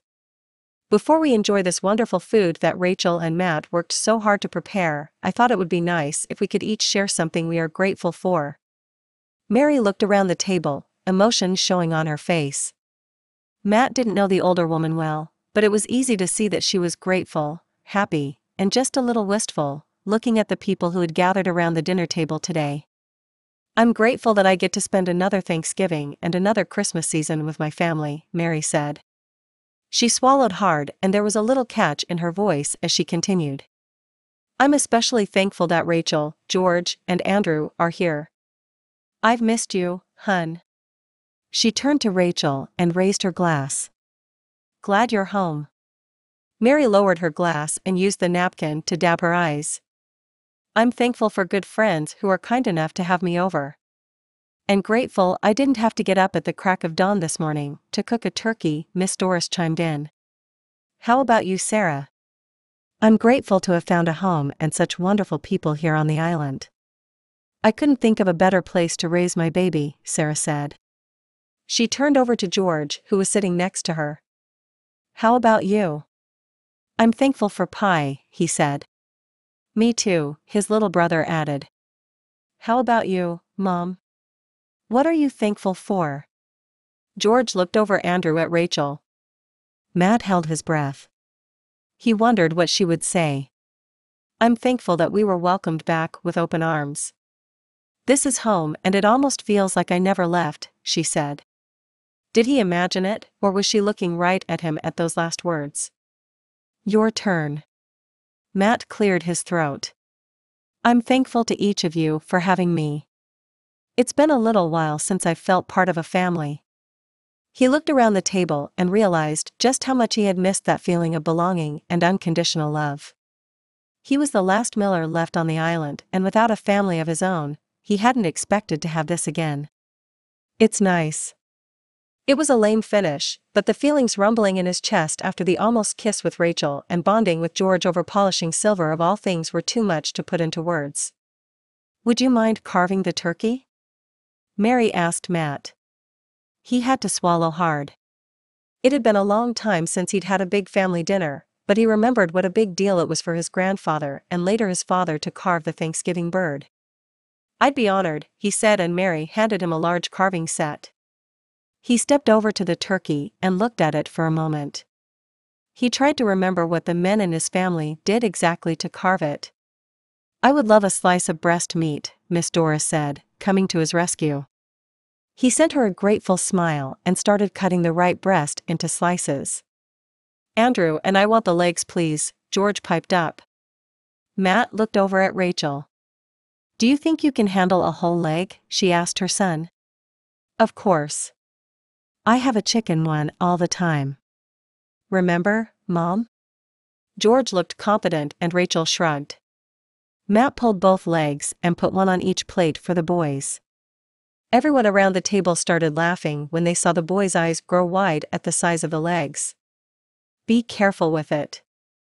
"There's sharp bones in there," Rachel cautioned, keeping a close eye on both of them as they took a few cautious bites. To no one's surprise, they were done after a few bites and requested mashed potatoes, mac and cheese, and a roll each. Everyone ate too much, talked too much, and laughed a lot. "I can't eat another bite," Rachel declared after he'd watched her sample a bite of each of the desserts Rachel and Miss Doris had brought over. Mary and Miss Doris had insisted on putting away the leftovers since Matt and Rachel had done the lion's share of the cooking. Sarah was curled up on the couch with the boys, reading the story of the giving tree to them. "Would you like to go for a walk?" Matt asked Rachel. She agreed, and they each grabbed a sweater and headed outside. Matt reached for her hand and she didn't pull away. They strolled down through their old neighborhood, toward the small park at the end of the lane. It had been their place as teenagers. A place to meet, to hang out and talk. And to steal a few kisses under the cover of the willow tree by the pond.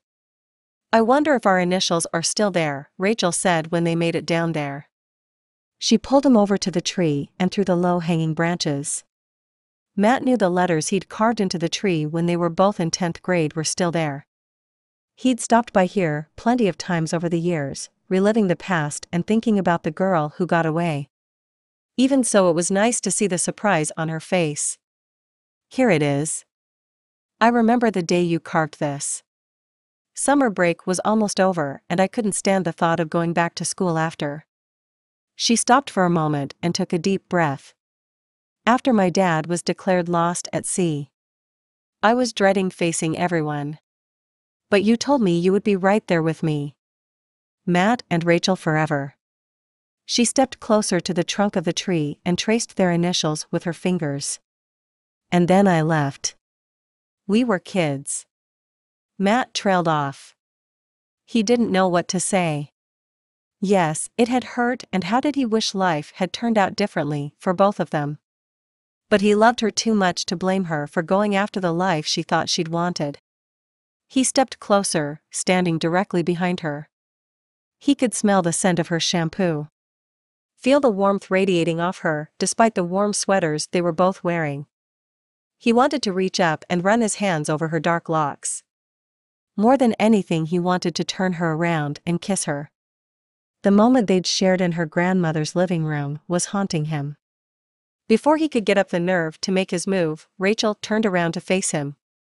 She reached up and cupped his face with her hand. It was even colder than it had been earlier, despite their brisk walk. "You shaved," she said, her voice thick with emotion. She raised up on her toes and murmured, "I like it," before capturing his lips with her own. Matt was too stunned to move for a moment. When he recovered his wits a moment later, he reached up to cradle her head and moved even closer to deepen the kiss. Rachel put her arms around him and snuggled closer. He hadn't realized how much he'd missed this. Holding her, kissing her, just being around her. "Welcome home," he whispered before claiming her mouth again. Chapter 7. "Do you want me to fix you a plate?" Rachel asked a few hours later. Matt looked up from the TV and nodded. "How about you, George?" Her oldest son was snuggled up next to Matt on the couch. The two of them were watching the Redskins play the Cowboys while Grandma Mary and Andrew took a nap. Miss Doris and Sarah had left shortly after Rachel and Matt had made it back from their walk, and aside from the gentle hum of the football game playing on the living room television, the house was quiet. "Can I have just macaroni and cheese?" George asked. She nodded. It warmed her heart to see her son snuggled up to Matthew. As far as she knew, this was the first time he'd seen a football game. Matt was explaining what was going on in a soft voice. They both looked completely absorbed in the game, and Rachel patted quietly in the kitchen to reheat Thanksgiving leftovers. This was her favorite part of this particular holiday. That and the fact that there were no presents and no additional family obligations aside from sharing a big meal together. If that wasn't a reason to be thankful, she didn't know what was. "Here you go, boys." She liked the sound of that. Rachel got settled with her plate of leftovers on the chair across from the couch where Matt and George were lounging. They watched the game and she listened as Matt continued to explain what was going on to George. It was the most fun she'd had watching sports. At some point during the afternoon, her grandmother came back down, Andrew in tow. The booth looked like they'd had a good nap, and Rachel was grateful. It had been a busy and eventful day for everyone, and those two needed the extra rest. She walked back into the kitchen to reheat food for the two latecomers and start another pot of coffee. Grandma Mary walked into the kitchen behind her. "Are you making coffee?"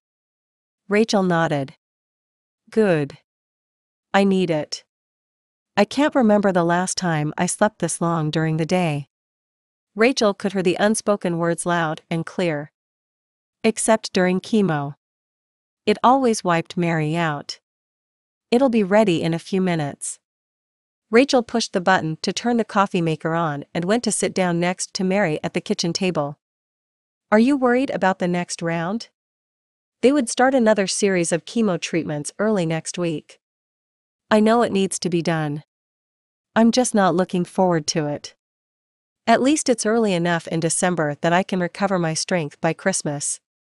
Mary took Rachel's hand and squeezed it encouragingly, as if she was the one needing the silent support. "You'll do fine. Maybe it won't be as bad as last time." Mary hadn't responded well to the drugs. She'd been more nauseous and tired than the doctors expected. And it had taken longer than it should have for her to recover after. Rachel had only been here for the tail end of it, but it had been worrisome.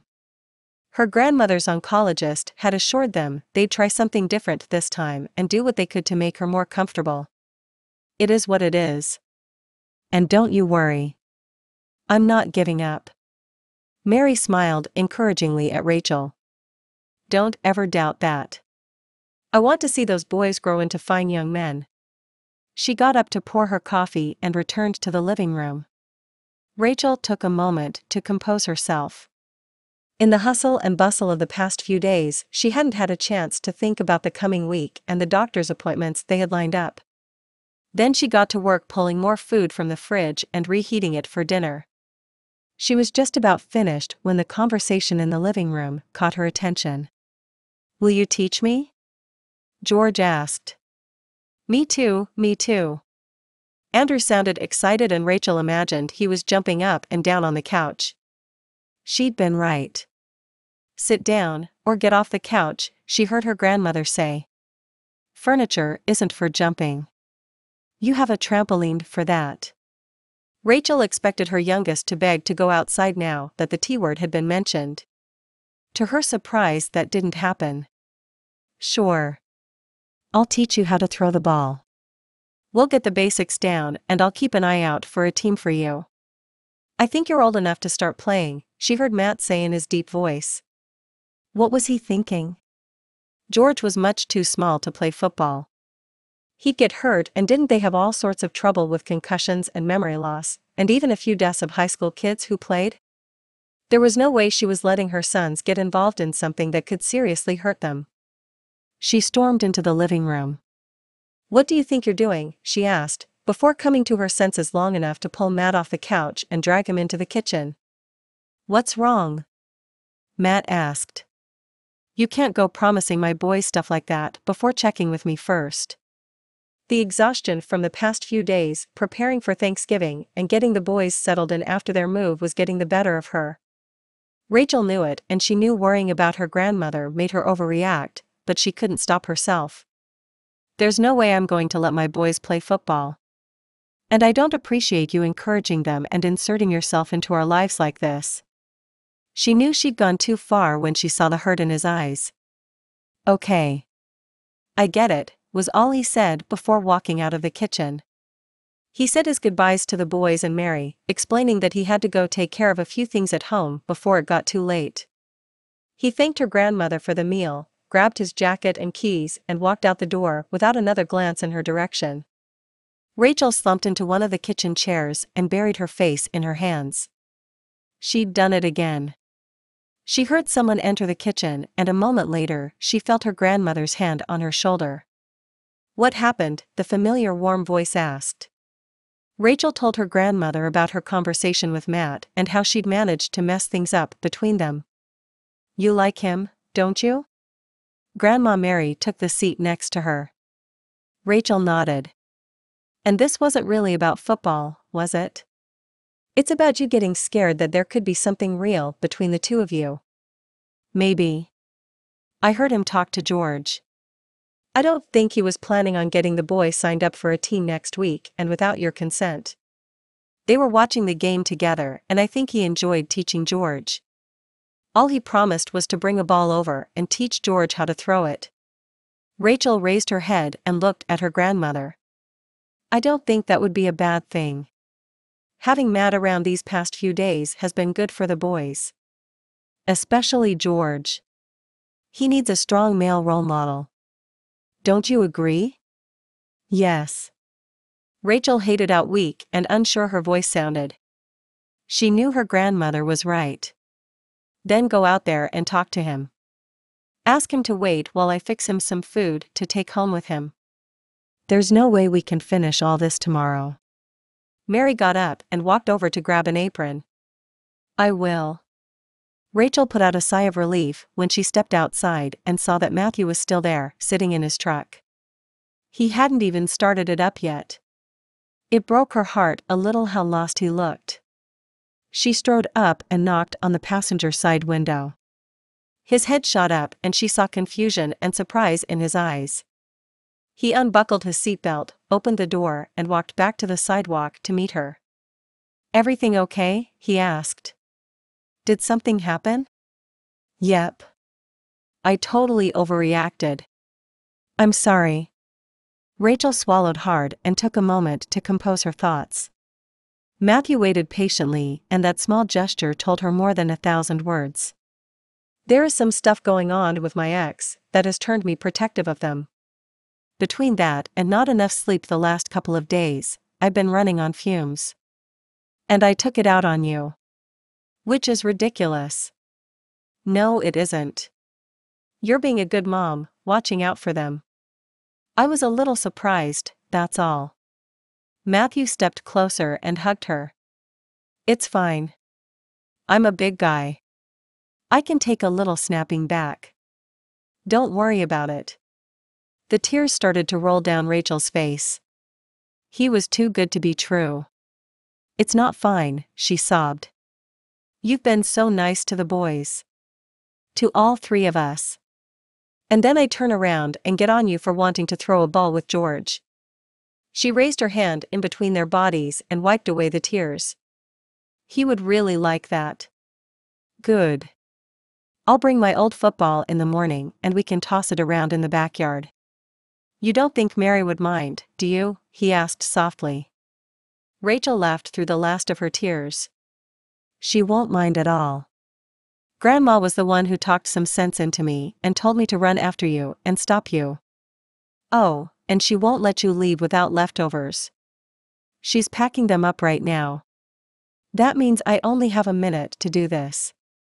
He lifted her chin up to him and kissed her. It was a gentle, sweet kiss that made her forget everything around her. A kiss that made her feel cherished, valued, and wanted. A kiss she never wanted to end and that made everything right with the world again. They pulled apart when Rachel heard someone clearing their throat behind them. Sorry to interrupt, her grandmother said with a chuckle. I didn't want Matt to leave without these. She held a stack of Tupperware containers out. Thank you, Mary. Matt grabbed them and opened the passenger door of his truck. He set the containers in the seat and turned back around to face Rachel. You're welcome. I better head back in to check on the boys, Mary said before walking back into the house, leaving the front door ajar. Matt took another step toward Rachel and lowered his head so their foreheads touched. Why do I feel like a teenager again? He asked softly, his voice tinted with an undertone of something she couldn't quite put her finger on. Because we're hanging out in front of my old house again, with my grandmother watching from the living room window? Rachel asked. Her lips twitched up into a smile. He was right. This made her feel like she was 17 years old again, taking her time to say goodbye to Matthew after a fun day together. Thank you for spending Thanksgiving with me and my boys, she said in a soft voice. I had fun. Matthew gave her another quick kiss before taking a step back. I better get going before Mary comes back out to check on us. Rachel nodded. He was right, and she needed to get back inside to help her grandmother clean up and take care of her sons. And then she'd have to find something to occupy them for the next few hours. After their long naps, an early bedtime was out of the question. She groaned at the thought. What? Matthew asked, concern flashing in his eyes. I realized that I need to come up with something to entertain the boys. It's hard for them in a new environment. I brought some of their toys, but it still feels a little like we're here for a visit. It makes it hard to find stuff for them to do that don't tear up the house. Aside from the trampoline. Okay. Matthew had a strange look on his face. I guess that would be hard for them. You're still good with me coming by in the morning to show George how to throw a football? Rachel smiled up at him, her mood instantly lifted at the thought of seeing him again in a few hours. That would be great, she said. George would love it. Rachel, she heard her grandmother call from inside the house. Gotta go. Chapter 8. What are you doing here? Rachel asked, staring at her ex-husband Roger, who stood at the front door of her grandmother's house at 5 o'clock in the morning on Black Friday. She didn't even get up this early to shop. I told you, I wanted to see the boys. Where are they? Roger pushed his way into the house, a large duffel bag in hand. Shush, they are sleeping. Don't you dare wake up the house. Grandma needs her rest, and the last thing we need is the boys tearing up the house at this hour. She was grumpy. It had taken forever to get them settled down last night. Between the excitement of the dinner, plenty of sugary desserts, and a late nap, she didn't get Andrew and George to sleep until midnight. What do you expect me to do then? Sit here and wait around? Roger didn't sound in a good mood either. At least he didn't have his bimbo of a girlfriend in tow. That's exactly what I expect you to do. The TV is in the living room, there's food in the fridge. Keep quiet. I'm going back to bed. To say she was pissed was an understatement. She walked back up to her bedroom and tried her best to go back to sleep. It took a while. Her mind kept spinning with worry about the boys and what Roger had in mind. Matt was wondering who the new car in the driveway at Mary's house belonged to. He didn't remember seeing the rusty red Oldsmobile before, and he was sure it wasn't there yesterday. Maybe one of Mary's friends stopping by early? He grabbed the football off the passenger seat of his truck and headed for the door. Who are you? The stranger that answered the door asked. Who are you? I'm here to see Rachel. Matt couldn't keep but wonder who this guy was and what he was doing here. She went back to bed. Long night. The guy had a grin on his face. He couldn't be insinuating that. Before Matt could finish the thought, the guy spoke again.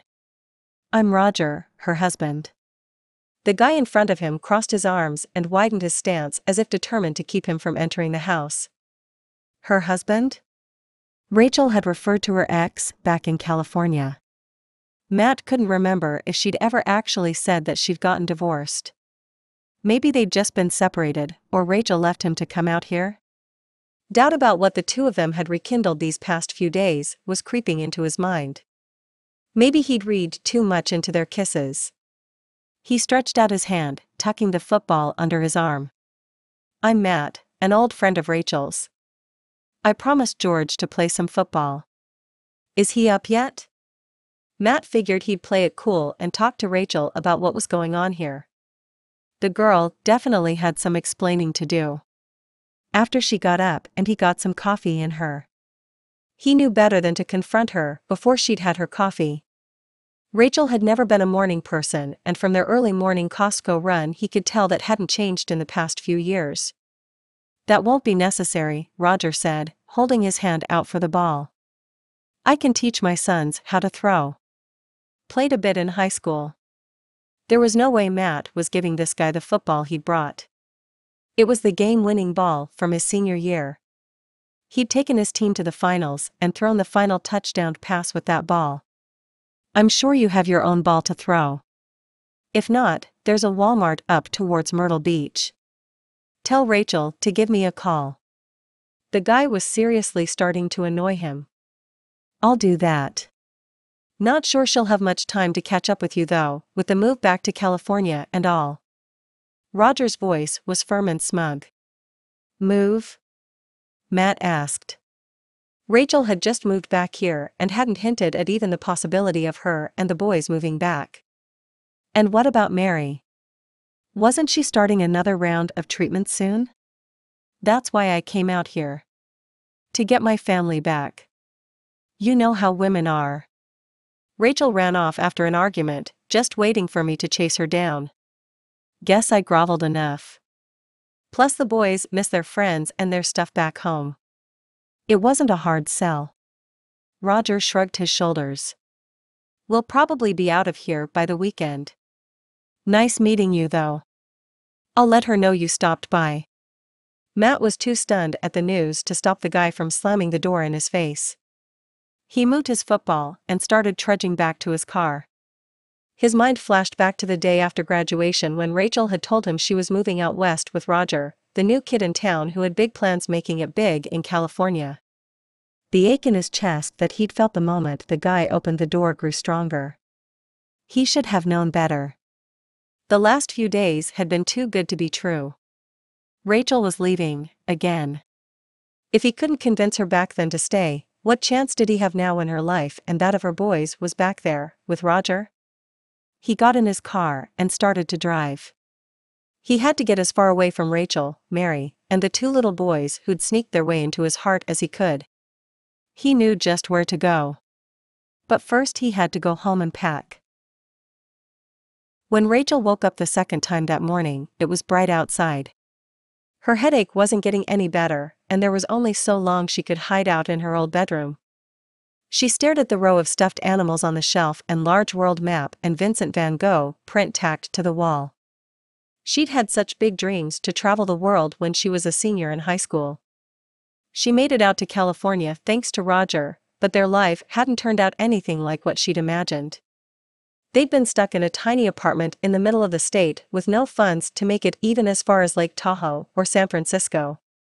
Roger had bounced from job to job, going weeks without a paycheck and spending the rest of the time blowing through half their money at the local beer joint and pool hall.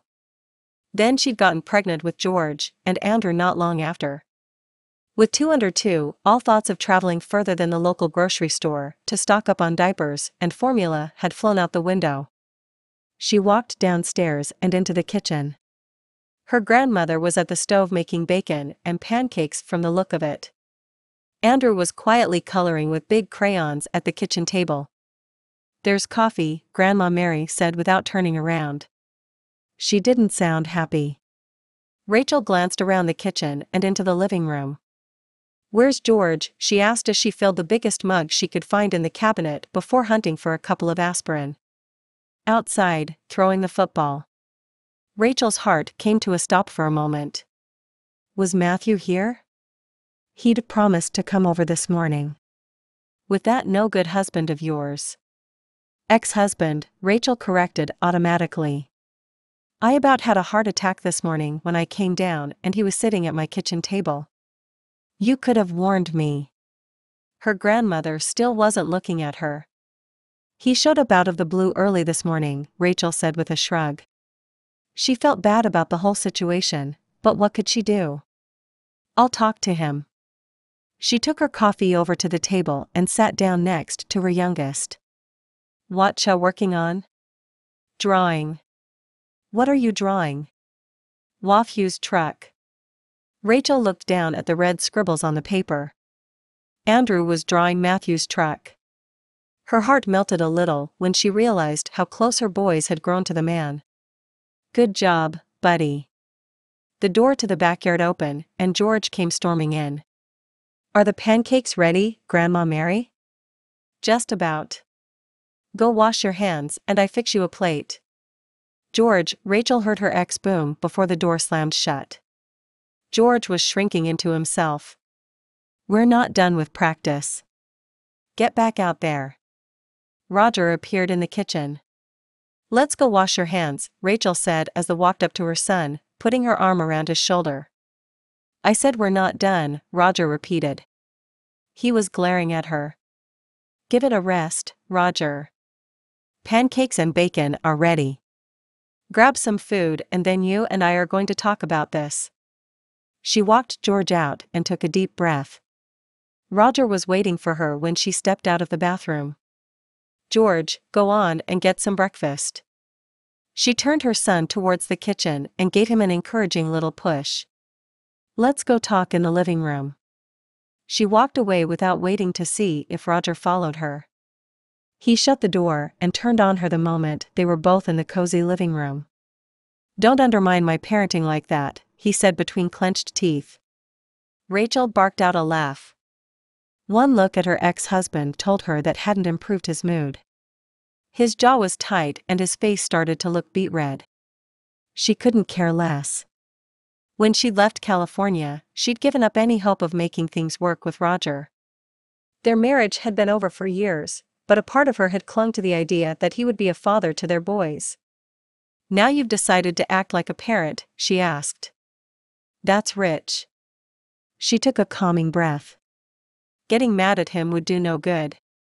She needed to get him out of here and if possible out of their lives. Take a seat and let's talk, she said in a calm voice. Why are you here in South Carolina? Roger strode over to the couch and sat down next to her. I missed you, babe, he said, taking her hand into both of his. I missed you and the boys. Come back home with me. I've rented a 2-bedroom house for us. You'll love it. There's even a backyard for the boys to play in. Rachel pulled her hand out and scooted as far away from him as she could without getting off the couch. Roger, we're divorced. We split up for a reason. You and I don't work. You know that. What's this really about? Cheryl left. He hung his head. I tried everything. I even signed a lease on a house. He trailed off, looking hurt and lost. You panicked and drove out here. His text messages and his visit out of the blue started to make a little more sense. He'd never been good at living by himself. And with rental prices in Fresno, he likely couldn't afford it on his own. Pretty much, he admitted. You know me so well, Ratch. I need you guys. I do know you, Rachel said, keeping her voice low and warm to soften the blow. And I know that we don't work. We tried, longer than we should have for the sake of the boys. At least she had, but there was no need to run that in. But the truth is, we make better parents when we're living on opposite ends of the country. You know you'd get tired of us before we make it through the drive to California. Roger snorted, and she knew she'd picked the right words. He was picturing the 4 of them in his car for 3 days, the boys whining, and her complaining that they needed to stop for the day and get a hotel, so their boys could run around and play. It would take them a week to make the drive. You're probably right. I won't be able to come up with rent and alimony, thought. Rachel decided to ignore the last comment. She didn't need to get into an argument with him about child support that she'd never see anyway. In the 2 years they'd been separated, she'd seen a grand total of 3 checks from him. Forfeiting a little money to get him out of her life seemed like a fair price to pay. I know I am. What you need is a roommate. Then do what you can to woo Cheryl back. If she really loves you, you'll have her moved in no time. Roger nodded, his eyes gleaming with excitement. He was making plans already. Go have breakfast with your boys. Spend a little time with them and then get yourself back home. Chapter 9. That's not good, she heard her grandmother say when Rachel walked back into the kitchen. Mary was on the phone and Rachel's heart jumped into her throat at the words. Was it bad news from the cardiologist? She didn't think there were any outstanding tests. Mommy, mommy, mommy. Andrew's urgent, please called her over to the table. He needed help with his pancakes. Her grandmother must have started to cut them before the phone rang. I'm right here. She sat down and finished cutting the pancake on his plate into bite-sized chunks. Want some syrup with that? She grabbed the bottle from the table and poured a little on the plate. Daddy is leaving right after breakfast, but he'll send us some presents for Christmas, George told her around a mouthful of pancake. He didn't seem too upset, which was a relief. As was the fact that Roger was taking her advice. Can we throw the ball again before you leave? He asked, looking at his dad. Sure. Finish your pancake and we'll go back out. Andrew, you want to come play? Roger put the last strip of bacon in his mouth and started to get up from the table, carrying his plate to the sink. Thanks for breakfast, Mary. Her grandmother had finally gotten off the phone. Everything okay? Rachel asked, while she wiped extra syrup from Andrew's face. Mary nodded and helped George wash his hands. He looked anxious to go back outside. Where did that ball come from? Rachel asked. Matt had mentioned bringing a football over, but he'd been a no-show. As far as she knew, her grandmother didn't have one. I went out and bought one this morning, Roger said, surprising her yet again. Ready, boys? He went out in the backyard with both of them.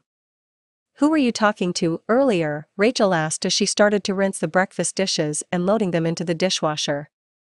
Doris called. She forgot her favorite pie tin. I promised to take it back to her. I'll be just a minute. Rachel shook her head as she watched her grandmother grab her pocketbook and the car keys off the counter. Do you need me to move Roger's car? She called behind the old woman. I'll be fine. I can back out around it. With that, Grandma Mary was gone.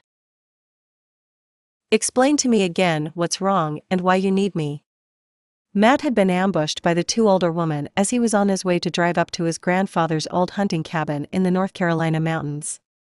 The last thing he wanted to do was go back to Mary's, where he might run into Rachel and her husband. He didn't need her to tell him to his face that she was moving to California with the guy. Once in his life had been enough. He'd spent an entire summer up in the mountains to restore the old building. He mostly rented it out these days, but luckily no one was staying in the cabin deep in the Smoky Mountains over Thanksgiving break. We can't reach the boxes of Christmas ornaments in the shed. They are tucked away up in the rafters, and I don't want to risk using a ladder. The floorboards aren't in the best of shape. I can't reach them, and Rachel is even shorter than me. What about Roger? Couldn't he get them down for you? Matt couldn't keep the resentment out of his voice. Don't even talk to me about that no-good bum. Miss Mary looked like she shared his sentiments when it came to Rachel's ex. Or maybe not so, ex. I promised the boys we'd decorate the tree tonight. Please don't make me disappoint them. It won't take more than a few minutes, Miss Doris chimed in. And I'm happy to throw in a pecan pie to sweeten the deal. I made extra yesterday. Matt knew he wasn't getting out of this with the two of them working together. Good thing his truck was packed. He should have known he was in trouble when he'd run into Miss Doris at the grocery store and she'd asked him why he was stocking up on bread and canned food. Matt had a feeling the request was a ruse. He also knew they would deny it vehemently if he called them out on it. The fastest way to get this over with was to play along. He'd follow them over to the house, get down the boxes, and hit the road from there. Give me a minute to lock up and I'll follow you to the house. Where exactly are you going? Miss Doris asked curiously when he returned with his duffel bag and added it to the blankets, pillows, and box of supplies he'd already stacked into the passenger seat of his truck. I told you. Just getting out of town for a little while. He shrugged. The last thing he wanted to do was talk about the fact that he was running away from Rachel and the disappointment of losing out to Roger and California yet again. Miss Doris and Miss Mary harumphed in unison. He got in his truck and cranked it up before they could start to drill him any more about his travel plans. The first thing he noticed when he pulled up to the house was that Roger's car was gone. He wondered what that was about. Was he heading back early? Matt got out of the car and followed Miss Mary and Miss Doris inside. He could hear the boys playing and jumping in the trampoline by the time they got to the back door. It's back there, Miss Mary said, pointing to the old garden shed tucked away in the far corner of the yard. He noticed the door was ajar and light was shining through the crack. He strode across the yard and stepped inside. The door slammed shut behind him and he heard a padlock click into place. "What are you doing here?" Rachel was surprised to see Matthew. "I've been calling you all day." Each time the call had gone to voicemail. "I'm supposed to get a box down for Miss Mary, so you and the boys can decorate the tree before you leave." His voice sounded strained and he turned to push on the door. She could hear it rattle, but it wasn't opening. "Miss Mary, Miss Doris," Matthew called out through the locked door before starting to pound on it. "This isn't funny." He sounded angry. Through the thin plywood door Rachel could hear her grandmother call the boys out of the trampoline and asking them if they wanted to go watch a movie at the island's only movie theater. Now it was her turn to bang on the wall and shout. But it was no use. Within a few minutes all was quiet in the backyard. They'd left and Rachel was starting to think that it hadn't been a mistake that she was locked in this little garden shed with Matthew. He still wouldn't look at her. "Matthew," she said softly. He turned and the pain she saw in his eyes almost took her breath away. It also confused her. "Are you okay? Seriously, Rachel?" He looked her up and down and the pain on his face started morphing to anger. "No, I'm not okay." "Why would I be?" She felt more confused than ever. They'd had an amazing time together over Thanksgiving and now here he was acting angry and hurt. Did she read the signals wrong? Was he mad that her grandmother and Miss Doris were meddling? Or was this payback for what she'd done to him 6 years ago? It would serve her right if he'd gotten close to her only to give her a taste of her own medicine. Rachel's shoulders slumped at the thought. "Help me get those boxes down," she said to buy some time until she could figure out what to do next. "They might not let us out without the ornaments and garlands," she said, a small smile on her lips. "Fine." Matthew stepped next to her and reached up for the boxes. There were quite a few of them labeled Christmas and Rachel stacked them neatly in the corner by the door as Matthew handed them to her. Their hands brushed a few times, each little touch a reminder of what it had felt like to have him hold her, kiss her, and stroke her hair. Rachel couldn't keep the single tear from rolling down her cheek. She brushed it away angrily. "Hey." Matthew's voice sounded softer and maybe even a touch concerned when he handed her the last of the boxes. "We won't be stuck in here too long. I'm sure your husband will spring us out any minute." "Ex-husband," Rachel replied automatically. "And he won't. He's gone." "Ah," Matthew said. "Heading back early to get the house ready for you guys?" "What? No. What gave you that idea?" "We're staying here."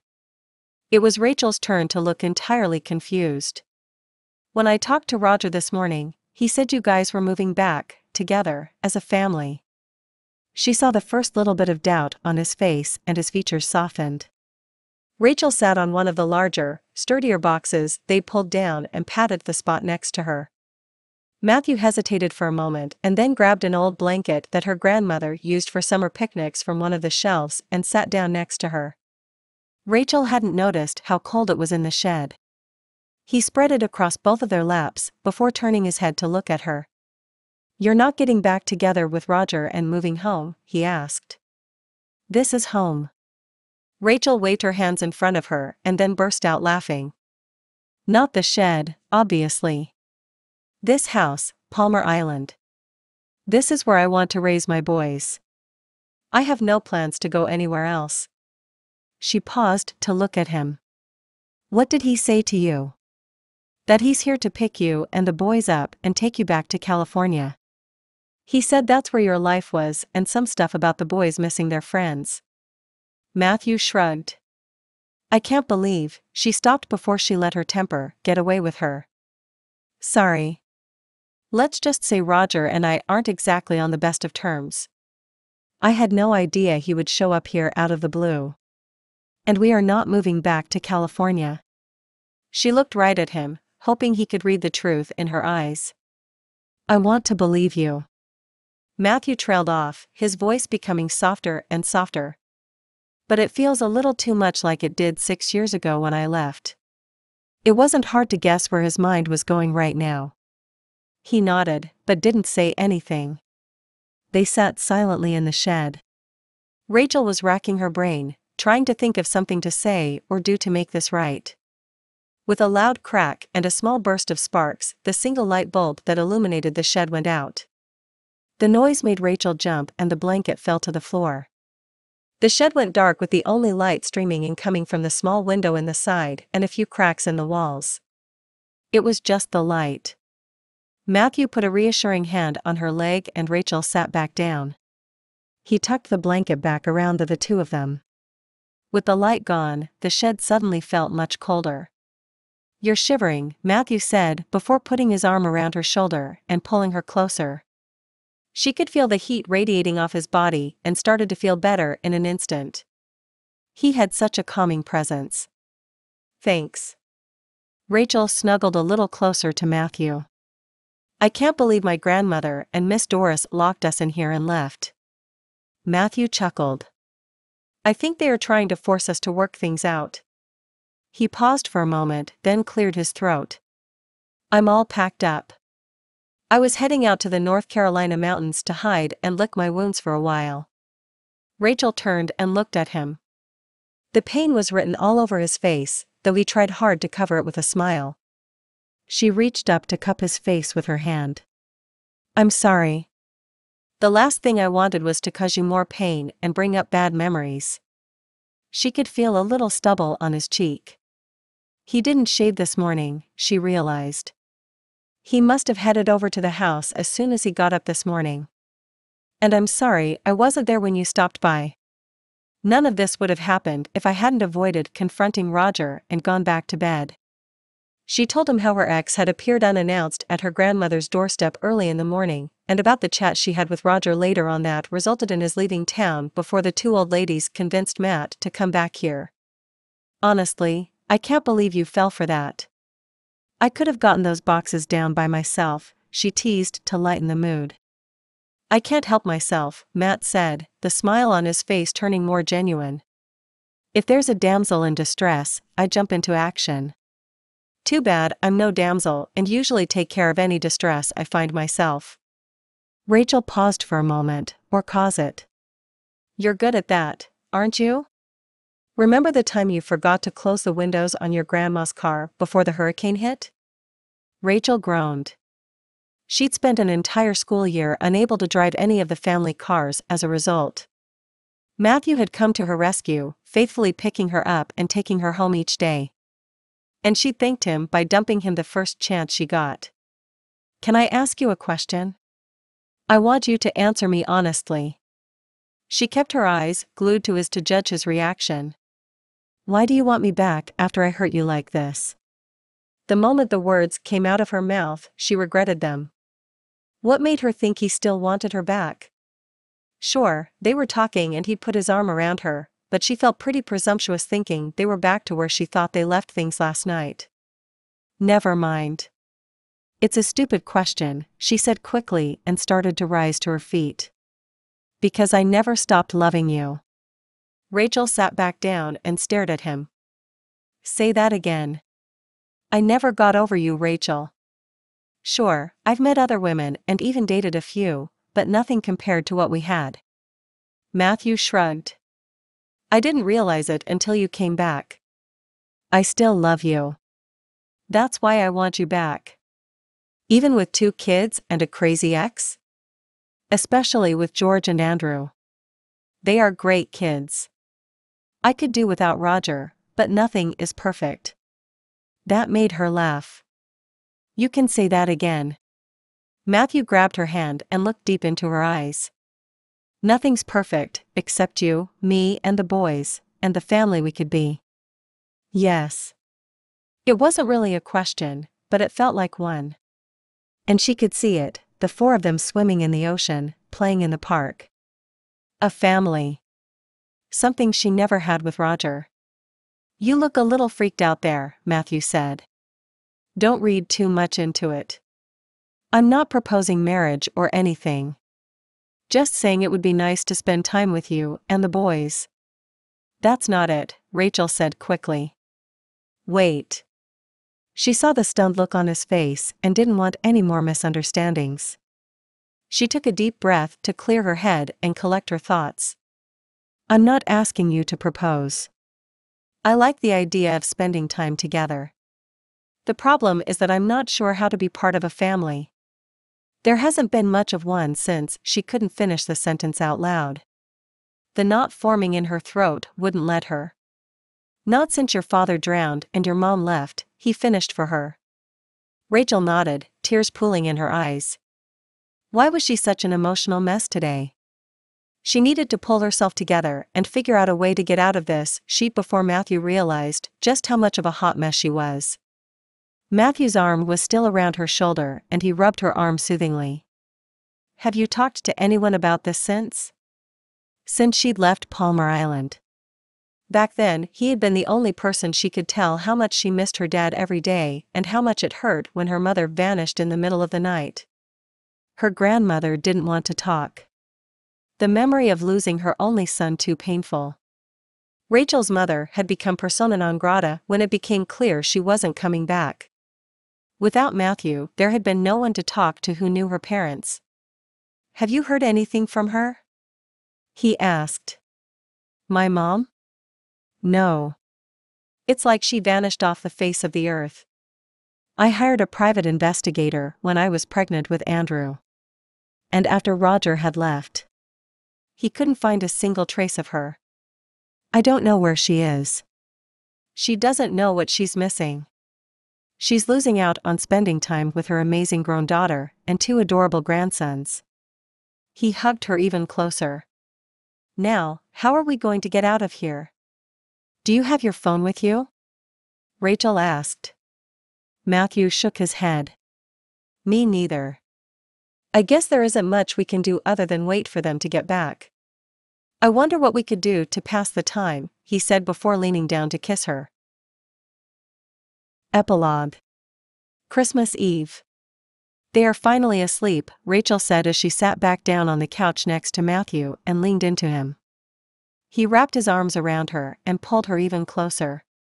They are so excited about tomorrow. I don't remember it being such a fight to get them into bed last year. They didn't have as much to look forward to last year, Grandma Mary said from her chair next to the large Christmas tree they'd put up a few days after Thanksgiving. The space around it was covered in presents. Most of them for the boys. Rachel smiled at the thought. You have a point there. We have a lot to be thankful for. She smiled up at her grandmother. They'd gotten the call this morning. After the last round of treatments, Mary's cancer had gone into remission.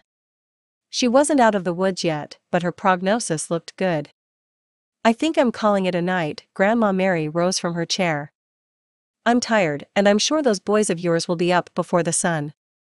She didn't look all that tired to Rachel. In fact, her grandmother looked better than she had since Rachel had moved back to Palmar Island. That'll give the two of you a little privacy. Was it Rachel's imagination, or did she wink at Matthew? Is everything okay? She asked, just to be sure. Of course. I thought it would be nice to read a little before bed tonight. I picked up this cute little Christmas romance and haven't had a chance to read it. What better time than tonight? Good night, you two. Why don't you make us some coffee? Matthew asked after they heard the door to the bedroom upstairs close. Decaf, okay? Rachel asked. Matthew nodded and she went into the kitchen to make a small pot. While the coffee was brewing, she put a few cookies on a plate. Once the coffee was done, she put everything on her grandmother's old wooden tray. Rumor had it that her great-grandfather made it for her great-grandmother as a gift the first Christmas they'd moved into this house. Rachel wasn't sure how much of that was true, but it had been used in her family for as long as she could remember. When she walked back into the living room, she just about dropped the tray. The room was dark except for the Christmas tree lights and a few candles on the coffee table. And Santa Claus sat in the chair next to the tree. Come sit and tell me what you want for Christmas, Santa said in Matthew's voice. Rachel was too stunned to move. Too much? Matthew asked.